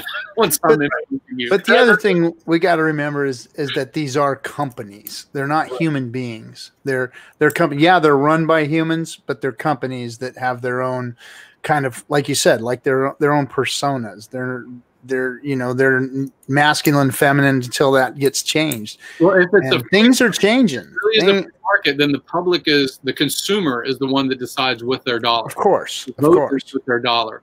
However, there has been more of a socialist move in general, meaning that government through taxation subsidizes companies that still promote an agenda, right? A political agenda. We support this particular candidate, and because we support this candidate, then that candidate's going to basically a quick pro support. Yeah, that's lobby powers. Yeah, it's all lobby power stuff. It's so lobby powers, which is how our government is run. Period. End of story. Yeah. There's nothing until they get money out of politics. You got nothing changing it. So I mean, I don't want to get into politics on this show, but yeah, it's money. It's all about the money. Woke, go broke. So somebody's go woke, go broke. Hey, so somebody asked a question. Hexersize. Somebody wants to know your top 3 tips to fix a slice. Top 3 tips for a slice. Left-handed or right-handed golfer? Let me think. Let's give them both. I literally thought pizza when you said slice. That's so bad. Well, he was talking about it, how he's dropped his golf game. Slingshot. I'm thinking about slingshot. You know, that guy always goes like a long arc. Yeah, most common problem in the industry by far. So on your takeaway, right-handed. He said right-handed. Right-handed golfer, on your takeaway, really focus on trying to take the head. It's usually with the driver, trying to take it straight back and away. A lot of people, when they go to take it away, they pull it in way too quick. So try a pretty low and a really dedicated backswing. When you're at the top, I'd like you to, or during that backswing as well. So that's tip number 1, really low and wide backswing, dedicated. Number 2, during that backswing, as you're pulling away from the ball, try and turn the face of the club towards the ground during the initial takeaway. And then after that, the really common one that I hear from a lot of pros, some people really like it, some people don't, is swing for right or swing down the first baseline. So when you tee up, when you stand up to the ball, when you go to hit it, envision as though you're trying to swing out towards right field or left field, down the first baseline of a baseball. Because most people, they come across the ball and their swing path is going left of center and their club face looks like this. So you depart a big old slice spin. So you want to try and straighten that up, right? You want your club path to be closer to dead on, maybe a little bit heading outwards, so to the right or to the first baseman. Slow, dedicated backswing. Try and keep that face pointed to the ground as you're pulling away. It's funny because my game only lasts about 20 seconds when I do exactly that. Because whenever I go in my backswing and I hit that at the putt course, I always like knock it out of the park, and then my game is over. Like I'm like, fuck it, you know. Yeah. I'm sorry. I have no clue what the fuck you guys are talking about when it comes to golf because it is the most useless sport to me on the planet. I know you guys did. You guys like when I drop in on a freaking like 4 foot, 5 foot wave and it's just perfect and I make my bottom turn. And I mean, that's probably the same feeling you guys get when you hit a really nice freaking whatever drive or whatever, you know, whatever it is. But yeah, when I get my bottom turn and I'm back in and come off a lip, that's probably the same feeling that you guys get when you're hitting a good ball. I want to be an expert in this hatchet throwing thing. You see how popular this hatchet throwing, like everything becomes a sport now. But have you seen where you have like a social, you can have drinks actually, and you can get drunk while you're throwing hatchets. I mean, it's kind of crazy. Thank you, Mama Rock, for the diamonds and the lemons and ice creams. I appreciate it. If you guys want to see some really interesting show on Netflix, watch Indian Matchmaker. They literally do this on the first episode where they go on a date on a hatchet place. Exactly. It's Matchmaker. What are you fucking kidding me? Dude. Like Indian with a dot or Indian with a feather? With a dot. Oh, okay. Okay. Oh my God, bro. What do you think it's like, what the freaking hell is that, man? If it's Indian with a feather. I mean, it's different. Yeah. No, I mean, it's just like, I'm like, Indian Matchmaker? I've never even heard of that. I would have heard of that. That's for sure. There's a comedian I follow. His sister's on the show. That's how I even know about it. But then it's a pretty honest like look where like some of these guys are like, you know what? Like, it's sort of like a weird thing when you're like, an immigrant where you got one foot in being a completely Americanized and another foot in your natural culture. And it kind of shows like people are like, well, I've tried the American way. Let me try my natural culture way. And so they bring these people that are experts in matchmaking people. And then these people end up finding their spouses. And it's pretty fun. It's pretty interesting actually. And they actually have a lower divorce rate in those choices, which is pretty interesting. They have like a 35% divorce rate, which is in, you know, that's pretty high still, but it's pretty interesting to see that they have a lower divorce rate than people choosing their own mate, which is kind of funny. Well, part of it is the social stigma of divorce. You know, so it might be pre-selection and things like that. Because you know, again, there's a lot of people actually that are in Silicon Valley that are Indian descent, and so you'll see families. And some of them were match made in their youth, and then they've moved here and such like that. What I've noticed is you have social stigma. You know, if you look at America in the 1950s and 60s, you had social stigma for being a divorcee. You know, for basically, you know, not being inside of a union and continuing that somehow. So people actually would have. The families around them might know that that's a very toxic, a terrible relationship. It's really not serving either party for people to continue a relationship, but still the stigma would continue enough that people just stayed together. And so some of these cultures are in that way. You stay together, but I don't know if you're happy. So, I don't know. Yeah. I recommend the show. It's pretty funny. You'll get also, to everybody out there, choose wisely because you're going to have to share your stakes with that person for the rest of your life. Not if they don't know my private keys. Yeah. Forget it. When you get married, there's no more private, buddy. I know, JK. I know. Everybody talks a big ass game until they're sitting in front of their old lady alone in a room and she's asking you some shit. You can talk all the shit you want with your boys. You can say whatever you want. But when it comes down to it, y'all crumble like fucking leaves, man. I'm telling you. I know. I don't know. It sounds like a low testosterone thing. I think with my testosterone levels, I'm fine. You married, Jim? I mean, you married, Gary? I was, but not anymore. I rest my case. I'm definitely not. I rest my case. Jim's like, my stakes are mine. You ain't married neither, motherfucker, so shut up. I said Jim, not me. I love being married. But yeah, my persona is definitely like I'm going to do what I'm going to do. You know, if that's a partnership, that's great. Mama Rock, you're right. He says you sound like a man with much experience there, RG3. Look, I've been married for going on 20 years now, and I know that a happy wife is a happy life, and if mama ain't happy, nobody ain't happy in this house. That's for damn sure. So I know my place. I know how to take care of things, and I have an awesome wife. So I take care of business. That's right, Mama Rock. I have experience, and I want to stay married. I don't want to go through the divorce. I don't want my kids putting backpacks on the weekends. I don't want to deal with all that stuff, you know. So I work very hard to stay married.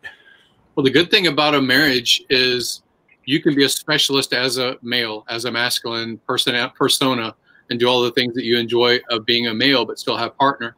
And then she can do the same thing. She can be as feminine and do all the things that she might enjoy in her persona, whether it's nurturing persona and things like that.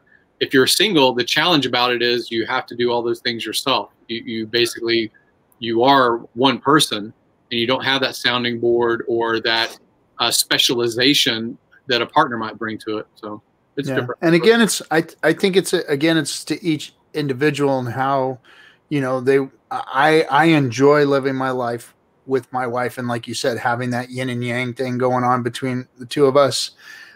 Some people don't. Some people like being alone. You know, I have my best friend who passed away this last year. He was just that guy that he didn't need a woman in his life. You know, he was good being alone. He lived on his own, and he was a happy man, you know. And I think it's just, you know, to each individual how they want to be, you know. Right. But I'm telling you, if you are and you're trying to stay married, you better take heed. Well, part of also that thing, like I've seen people where over time, they actually 30, 40, 50 years into a relationship, they look almost the same. Like the male looks a little female and the female looks a little male, and they just basically look like it's the same person times two. But what I do like is, in some ways, is when you want to be attractive to your partner, or you want to be attractive to, not necessarily to the competition, but basically your partner feels you are valuable to them because you are attractive, right? In general, physiologically, socially calibrated, you know, intellect or whatever, right? You have attractive characteristics. If you continue to polish those, your relationship, hopefully, if you're balanced, as the way you look at your relationship, will flourish. It is people where they kind of take people for granted. I think that's where you have the breakdown in relationship stuff. And you know, that's why the show is kind of taken some turns. You know, I know we play around a lot, and we cuss, and we do all the shit we do around here and joke around. But my concern for the community and what I'm trying to expose to the community is the people with wisdom, and is the people who are smart, who have been through these things, and especially when it comes to money.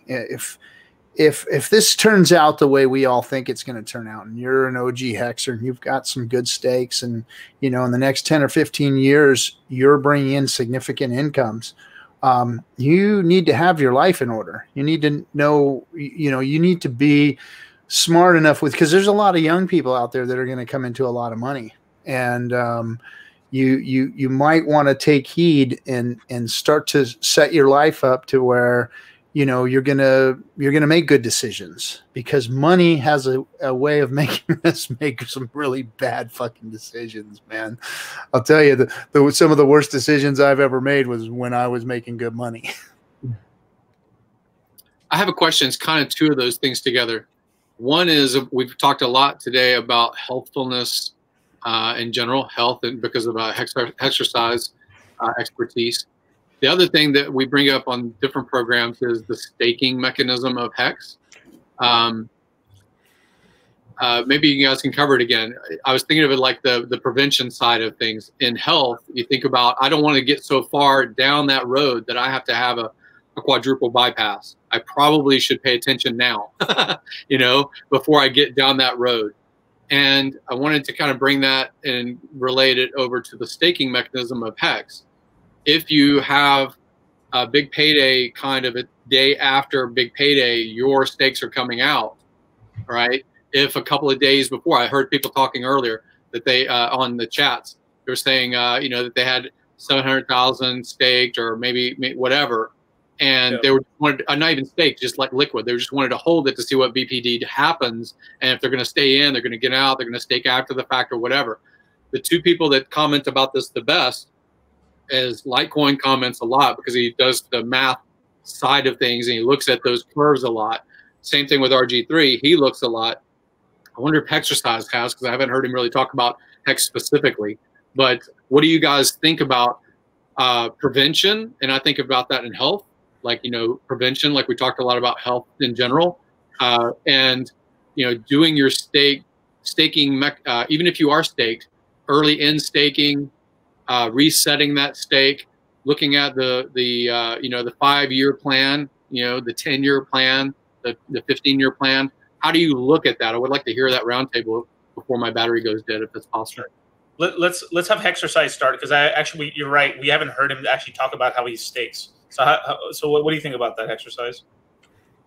So I think if you're trying to relate it back to the health side of it, RG3 and I just mentioned, or just kind of noted this the other day, is that within the Hex community, there's a lot of fitness and health oriented people, and I think that has to do with their time horizon and their foresight. So because of their willingness to invest and the foresight for the future, number one, they're very invested in their health for an increased quality of life and longevity and hopefully life extension. And number two, the actual framework that Hex is set up is that you have potential for, if it turns into the thing we want it to turn into, your foresight and your investing could set you up really, really well. Currently, all of mine is staked. I have it all staked to it's ending in and around the big payday. So kind of going into it and then after it to take advantage of the big payday, as well as right before it, kind of insurance policy type of stuff. I think if I had more to put into it, so I kind of have allocated what I'm willing to put in there, I would be staking a couple for really, really long term. And I think if there are some developments that I hope to see in the near future, I think I will be creating fairly long stakes and consistent stakes for certain like weekly periods or monthly periods that I would have to look into a little closer, but a staking ladder. Yeah, some sort of ladder that would like kind of set me up with some sort of assistant. Yeah, like I recommend that a lot of ladders. But go ahead, RG. Sorry. No, there was something I wanted to mention here, and I haven't mentioned it in a long time, and that was emergency end staking.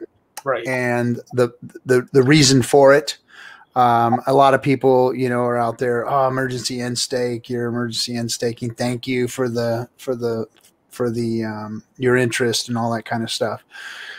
But if you've staked, like you said, if you're just before and after big payday, if you have a significant amount in there, you may want to reconsider your stakes, because now that you've obviously passed the 50%. Your 50% time. So you're losing, if you emergency end stake at this point after the 50% of time spent staked, then you're only losing interest. You're not losing any of your principal. Your principal is coming right back to you if you emergency end stake.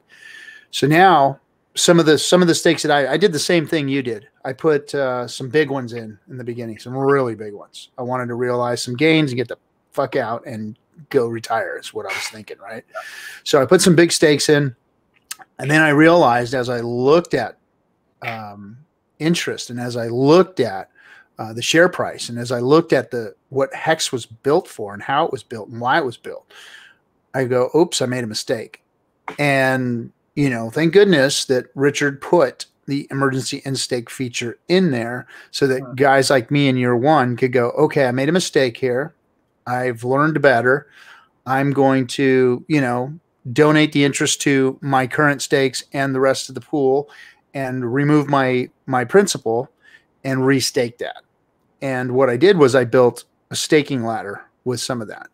And so I built myself it's 5 years of income, of monthly incomes. Right. With every 3 months, I'd give myself a little bonus, and then I'd do 3 months, and on the third month I'd give myself a bonus. I had 4 bonuses for the year, whatever. And so I did a staking ladder that way. I left my stakes in that I put for, kids' birthdays, anniversaries, special anniversaries, colleges that I thought my kids were going to be going to college in this year, and that kind of thing. So I put some special stakes out there too, some larger amounts that I wanted to do certain things with. And then now I have some stakes that will be at 50% here in the next month or so. So I have one more group of one more bag of hex that I want to do the same thing. I want to put some out for some 15-year stakes, because the value of the 15-year stakes to me is insane. The more and more I look at people who have been doing the math, I'm not a math guy, but I've been watching these guys do the math, and I've been watching the share price and what it's going to end up looking like at year 5, 7, 10, 15. Of course, just all projections and models. Right. But that's where the real value in hex is out past 5 to 7 years. When you start hitting that point, that's where the whales are going to be made. That's where the guys that are going to be seeing insane amounts of interest and insane amounts of return on their share price. So reversing what I had done in the beginning, my mindset, which was a 2017 mindset, being in crypto, money, price go up, get out, try and beat the crash, blah, blah, blah, blah, blah. That mindset was still there until I understand what Richard was doing and what he had tried to create, and what he's changing the whole culture of how you look at crypto and how you get into crypto and what crypto is for. Because I'm telling you guys again, and I say this often, don't think so highly of this thing. Crypto is a store of value. Hex is probably the best store of value in crypto that I've ever seen, because of the interest that you make, and because of the penalties that you make. You're actually the bank on a CD. Somebody else is putting a CD in. If they emergency and stake it, you're getting the penalties on it. That's amazing.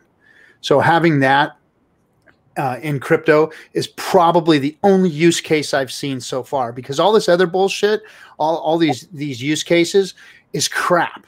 Because if you're in business and you've done any financial, if you've dealt with any banks or anything out there, they've already got shit, people, that works better than crypto. I'm sorry, but you go use Zelle. Go use Zelle right now and look what people are doing with that. Or what's the other one?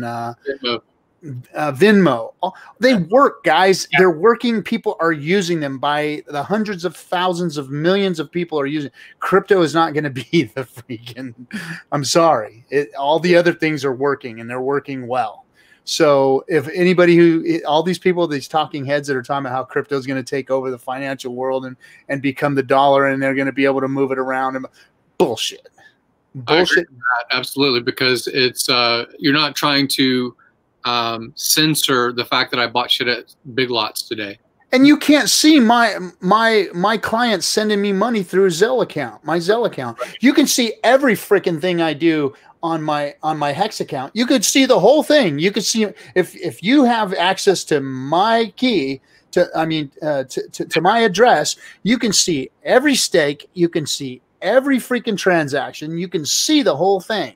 So my Zelle is a lot better than my Hex stakes and my Hex address. So, but that doesn't mean it won't go through the moon as far as value, because that's it doesn't. You're absolutely right, because it's just like anything else of value. So I've been getting into these coins lately, coins. Like my father left me a ton of coins, so I've been going through them and looking at them, and I mean, these are uncirculated, coins that have been around forever that nobody uses anymore, but they hold value, and people put value in them. Why?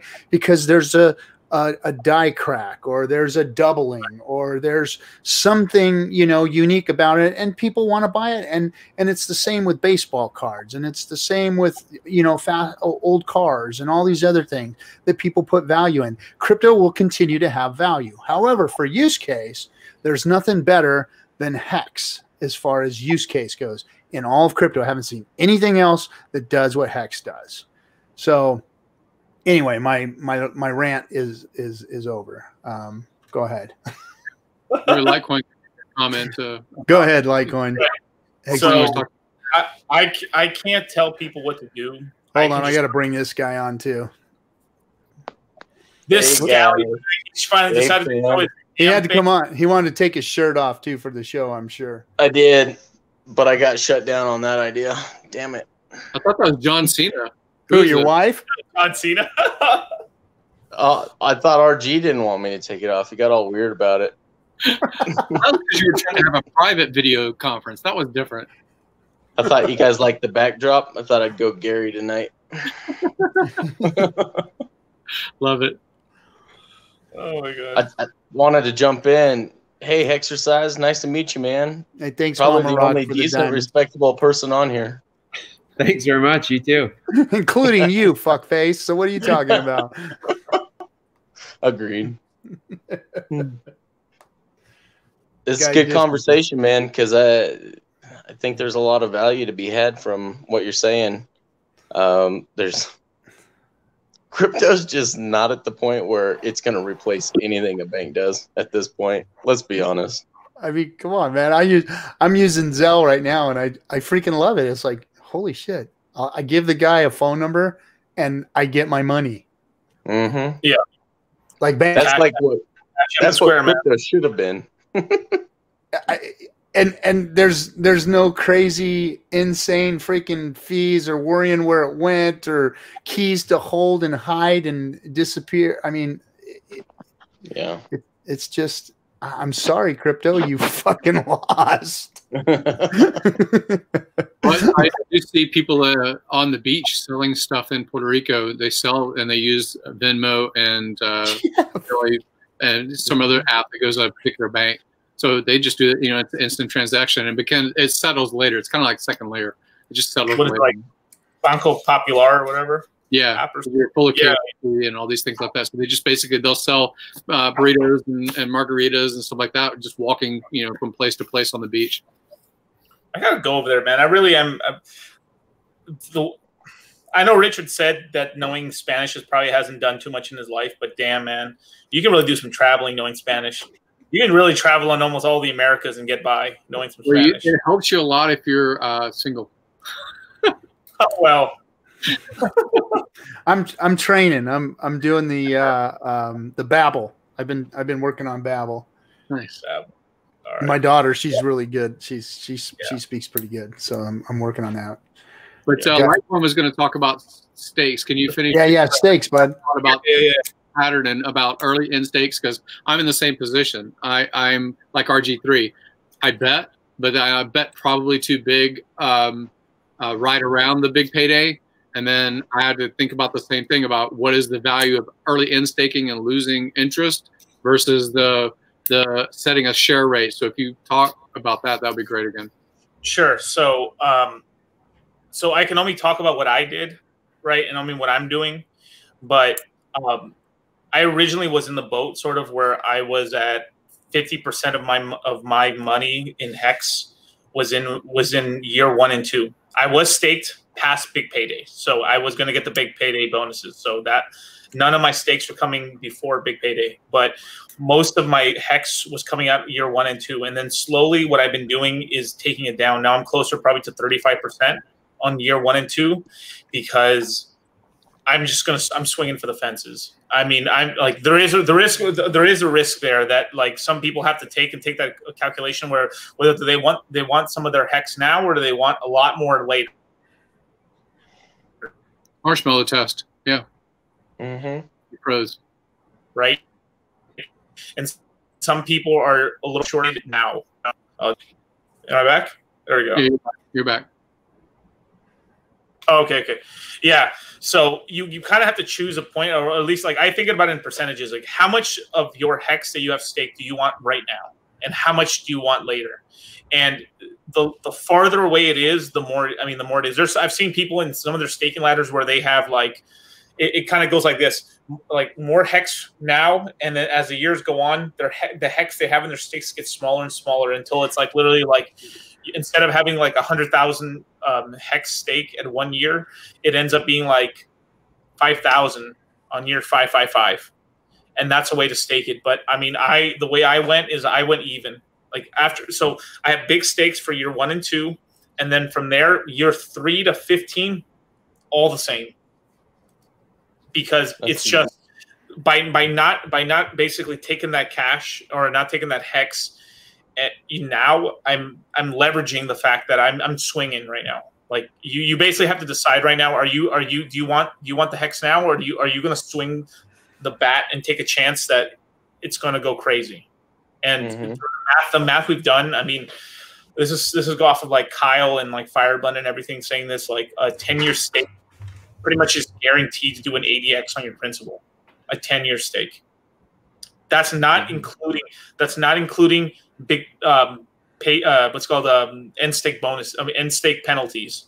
Yeah, that's the real question mark right now in all these calculations. And honestly, to tell you the truth, from what I've seen, most I would say about half of the penalties we'll receive in hexes are going to be around big payday. They're going to have people end staking after big payday, or there's going to be a lot of like fudding out. Well, I think you're going to see a lot of people end staking when price go up, and they're like, so like they got 10-year stakes and they're at the 5, 6, 7-year mark, and price go up. They're going to be like, man, I could just walk with some serious coin right now. You know, I mean, one of the things, if Hexologist covers it on a show, I haven't seen his show in a little bit, honestly. But I know that he ends up talking about the early end stake, and the framing of what you need to look at when you look at that data, or when he looks at that data, you need to understand is there are people that are early end staking, but I don't believe that as many as the outsiders might want to FUD might say, oh, look, they're getting out. No, I'm getting back in. You're actually getting in deeper is what you're doing. Yeah. You're emergency end staking to get in deeper. And so I actually give away to the community, like you said, if you have a staking ladder and you are early end staking 1 or 2 of those rungs, you're actually paying yourself along with the rest of the community with that early end stake penalty, right? Because it's just and your stakes too. Your stakes too are getting it. So don't. I mean, that's another part of the equation that people don't realize is that, when you end stake, and it's a minuscule amount, but when you end stake, the stakes that you still have in there are getting your penalty. Absolutely. Right. So I look at the fact that I'm buying in, but I'm buying in because I'm paying a penalty, and the penalty is going to that community of other stakers, but I'm buying in, and I'm buying in at locking a share rate. So it's kind of, we've heard this penny doubled for 30 days thing, and how many millions of dollars that is compared to the $1 million offered up front when you do the math of it. And that's 100%, 100%, 100% every day, basically doubling exponentially. So that's not exactly what happens inside of HEX, because the share rate, even though we hear that the share rate goes up, as people succeed in a higher ROI, then it goes up higher. So what most of us, and I didn't understand for even the longest, is even though the share number is going up, it is the compounding effect. So in the future, to buy that penny doubling or to buy that percentage of exponentiality, it gets more expensive to buy that rung or that exponentiality. So the cheapest that you can get on your exponentiality potential right now is right now. Right now, and tomorrow it will be right now again, and tomorrow right now. So your opportunity is continuing. But if you're going to do it now. It's kind of my philosophy.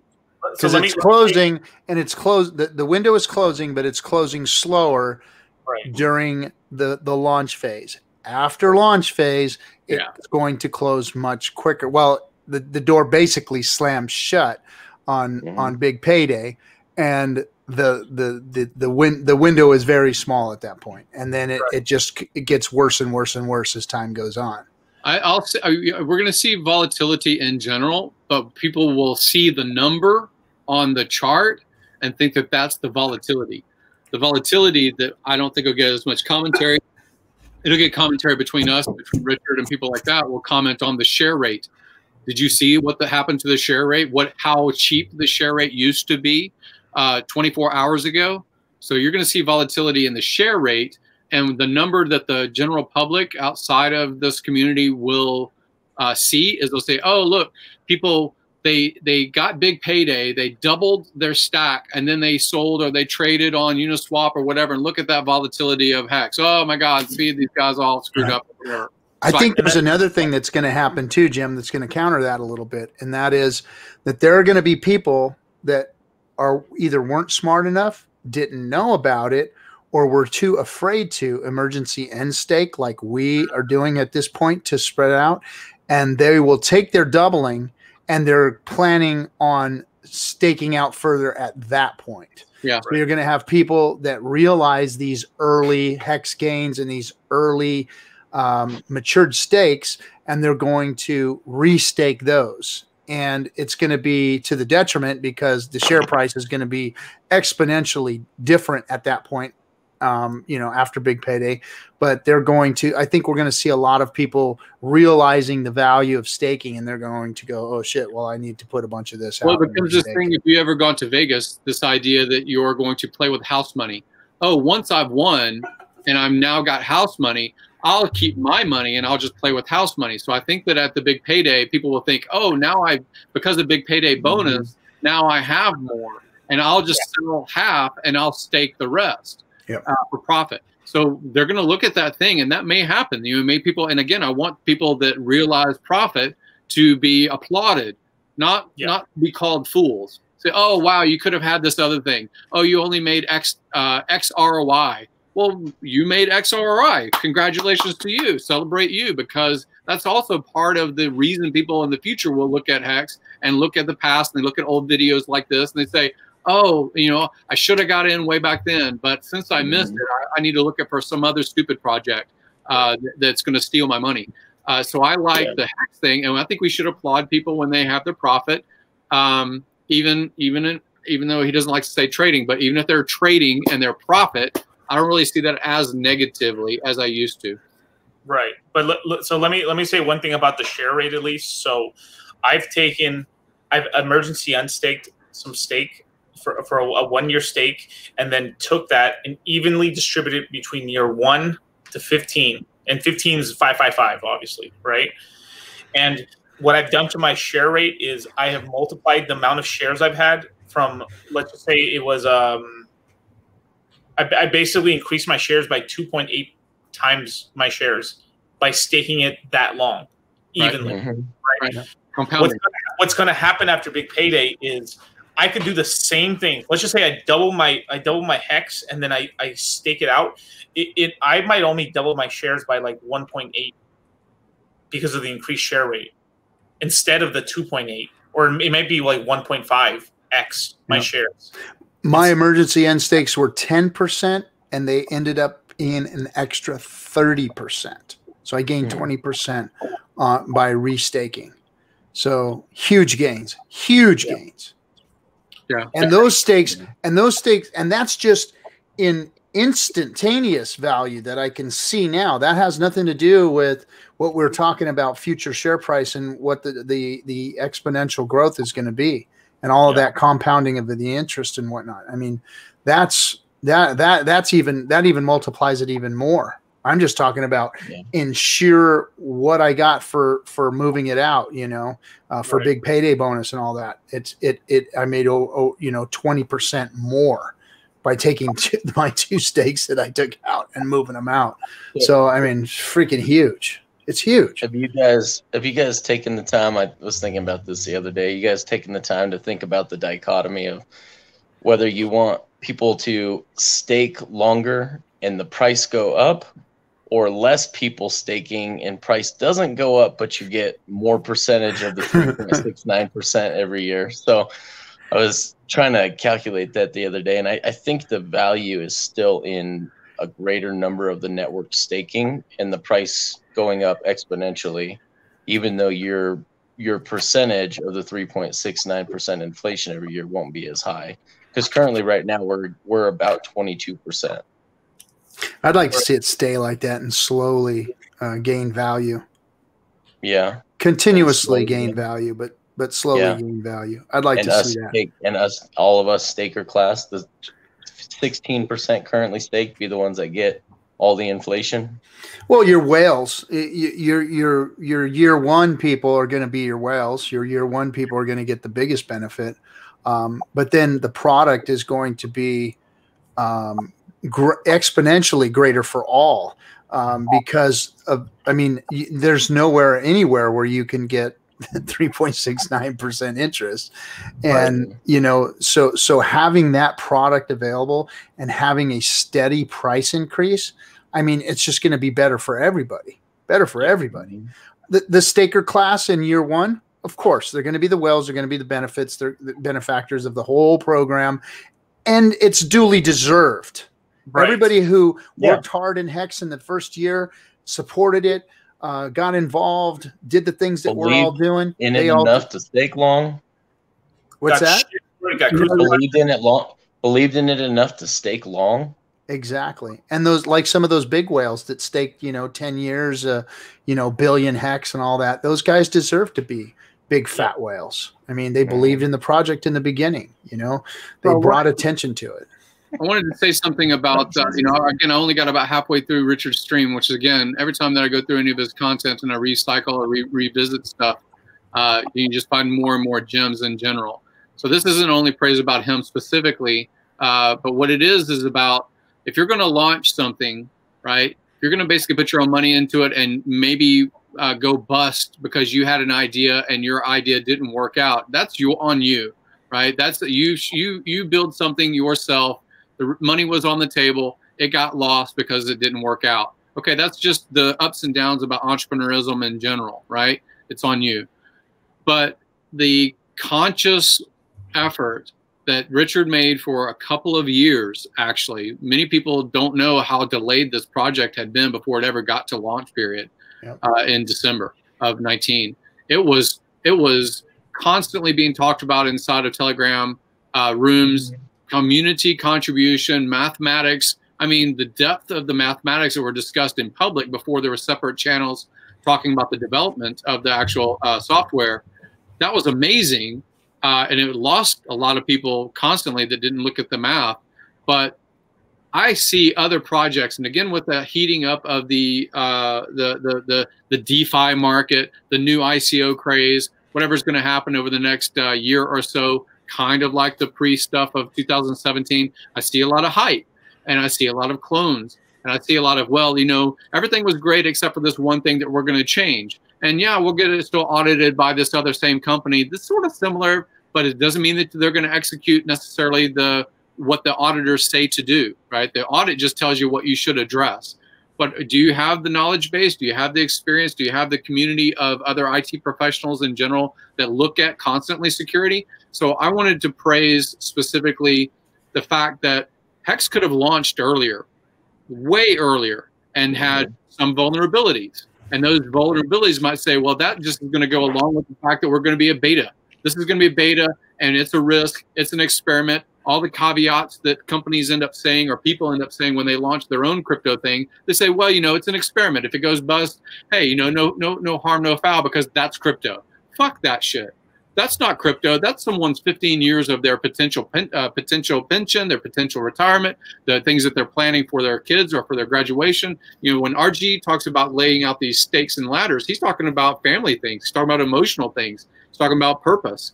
And that's completely different than saying, I'm just going to throw $50 on the roulette table on green and see if it hits. That's completely different about the speculation game of crypto up until today.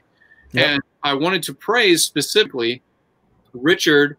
Under our pressure, I remember urging for this shit to get out. I was like, what the hell? We've been talking about this delay, another 5 weeks, another 4 weeks. What? We've been hearing 4 weeks for months. What's this fucking 4-week thing, right?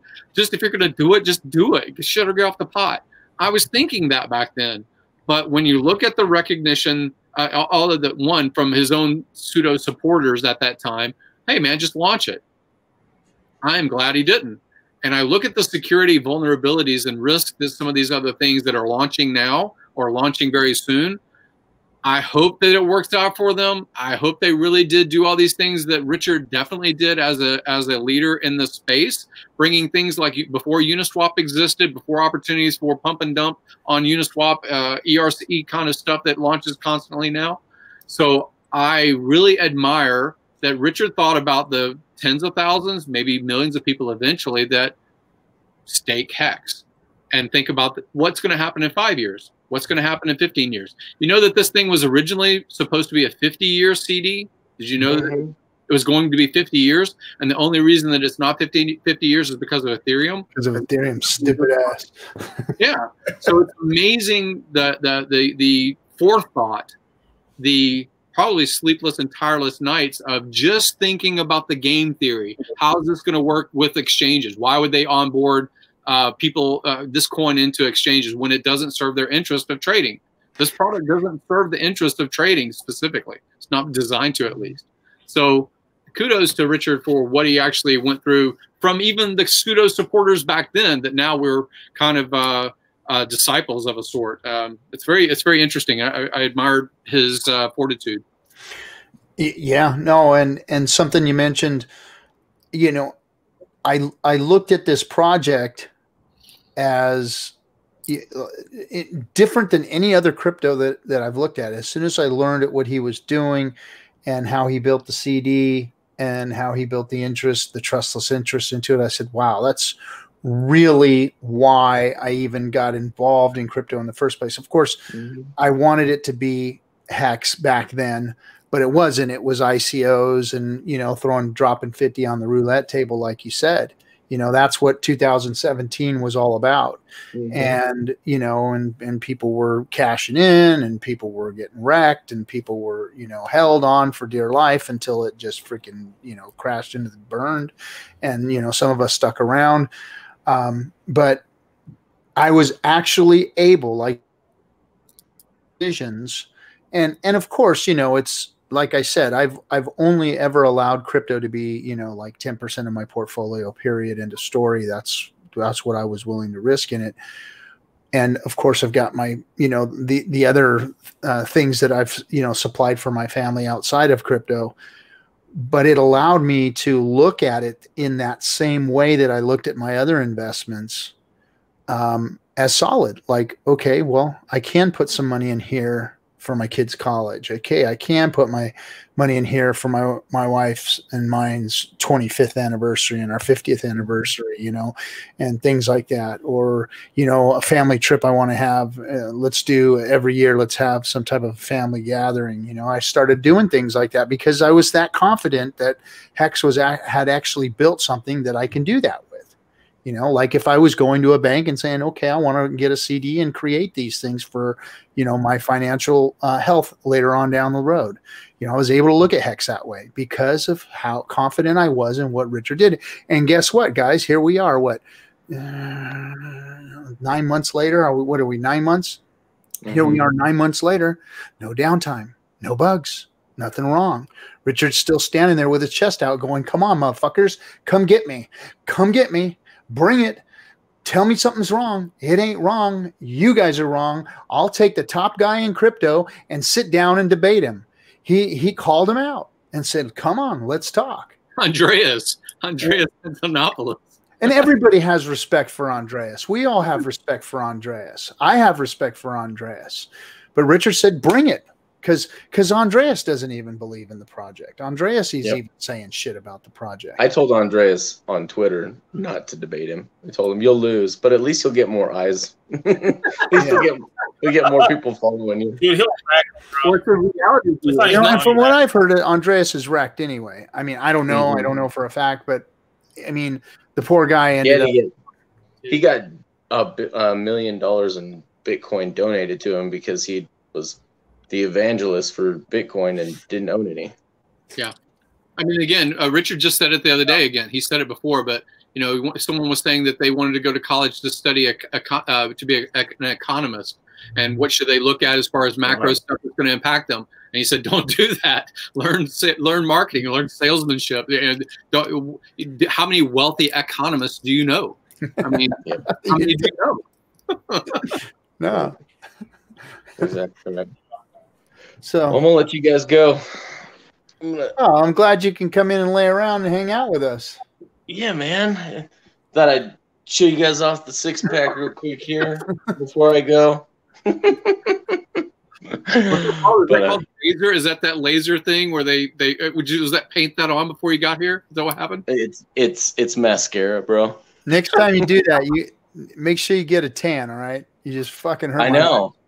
I know my back is super tan, but the sun only shines on the back, man. It never gets to that stomach. You got to quit laying on your stomach all the time. I'm not even gonna comment. It's good talking to you guys. We'll catch you on the good seeing you, guys. man. Yeah. We'll see you guys later. Pretty good. Who the fuck invited that guy? He was a little. I think he had a few Bud Lights too. That is crazy though. Like doing the math on like 10,000 hex staked at 10 years is like low end 800K hex. That's not including penalties at all, dude. Somebody was that you that put the 10K in there? 10K at 5,555 will be around 1.6 to 3 million hex, right? Yeah, that's the low end. The AI of Sweden or wherever he is, but he put his 3 million at 555. I was like, fuck that guy. I like he's an advocate, but I'm like, God damn. I don't want to see. You're talking about my boy Adrian. Come on now. I'm gonna fun him out, bro. Watch. What's that? I'm gonna fun him out to get that steak out of here. Hey, he commented on what do you call it? On Spankin' Hex's Twitter. Right. Yeah, he commented on Spankin' Hex's Twitter. All right, yeah, Spankin' Hex. So I've seen him comment on Hexos and Spankin' Hex. He still hasn't said anything to me, but that's all right. Funny. I like him. Yeah. And what's the guy that made Bitcoin Cash? Roger Ver, right? Dude, Roger Ver bodied Andreas, dude. Holy shit, dude. Like he was like bullying him on Twitter and everything. Basically saying, why the fuck aren't you rich? Like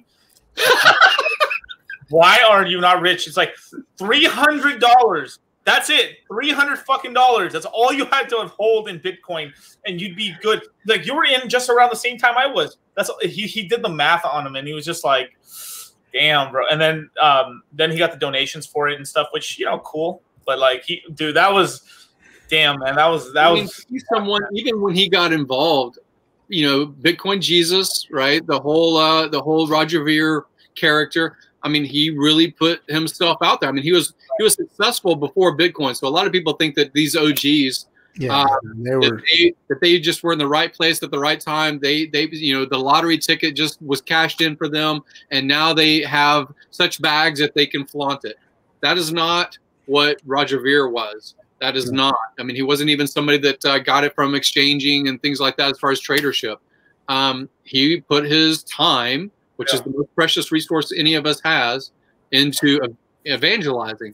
And you think about someone like Andreas. I'm not bashing Andreas, but to evangelize and be paid to do it. He was being paid to be to be on stage, and his transportation and advocacy had use. But he not to have bought $300 worth and just held it. If you believe in the technology, then just believe in the technology. What's $300 to have done? Yeah, it's funny. $300 in hex in December. Yeah, I got more than that though. I mean, sometimes I think about that. Like, am I wrecking myself by calling myself Hex Jesus? Like, God damn it!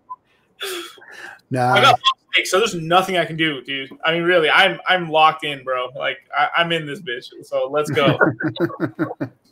We all are.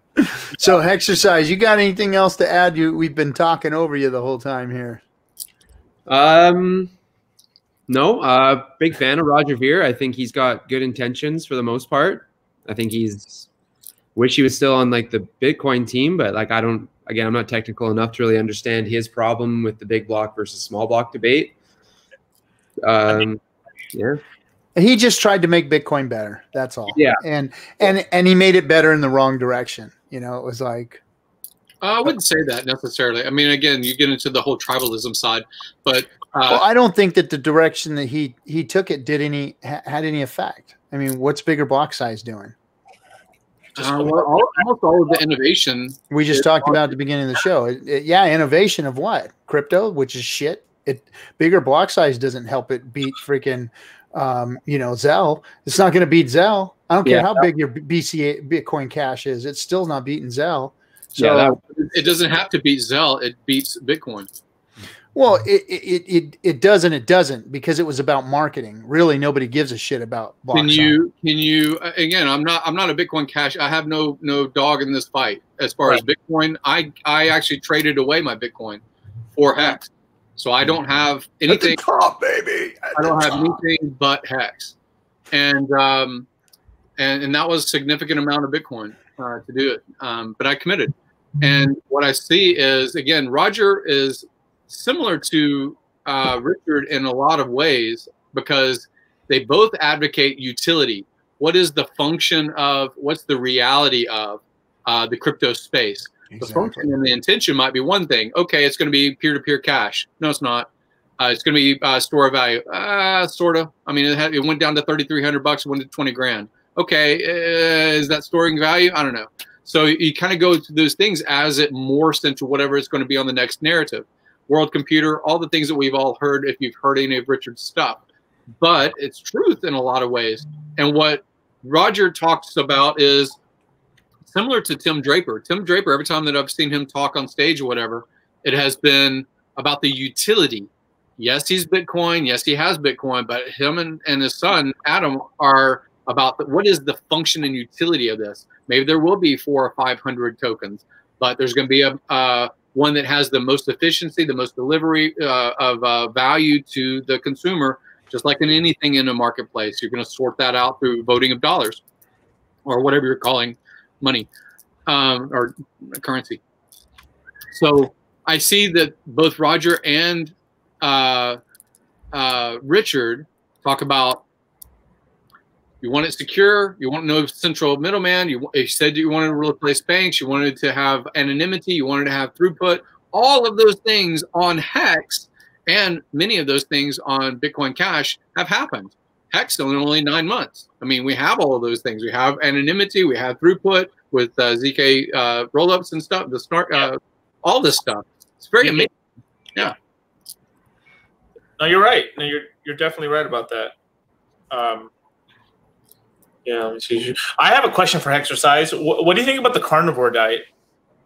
That's a good question. Like, if it's, again, I'm mostly a diet agnostic. If it works for the person, the best diet is one that someone can adhere to. It's very similar to a training program. As long as you're getting like all of your nutritional value or all your nutritional needs, and it works best for you, go for it. If you're going to claim that it's the best diet ever, period, well, there's just no evidence for almost any diet out there until it comes to like a performance context. In most performance contexts, we've got it nailed down pretty much. But carnivore diet, yeah, lots of like, it's pretty popular in the crypto space. People like posting pictures of steaks and saying that all they eat is steak and how cool they are because all they eat is steak. And I don't believe the Bitcoiners do this carnivore diet, dude. These are some skinny fucks. Yeah. Well, you know what? Again, it's all about your body, your age, and where you're at. Like a baby, for instance, a baby. You can feed a baby milk, and the baby grows and develops, and it's only eating one thing because of the hormones that are in that baby at that time. What the brain is doing and what the hormones are doing, the growth hormone is going crazy on that baby, and it's helping it to develop.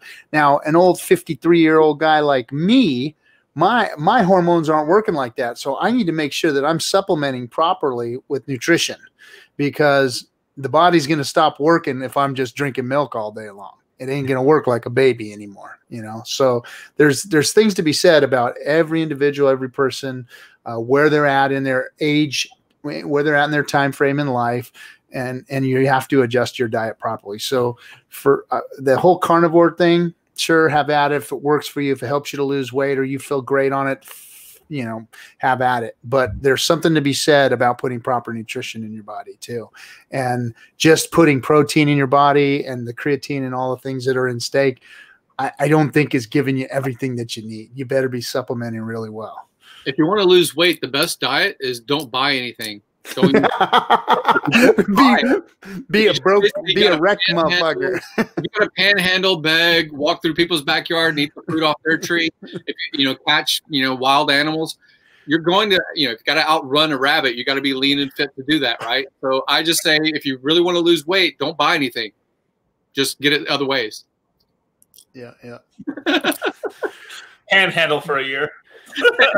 Panhandle for commit. Say, this is my fitness program.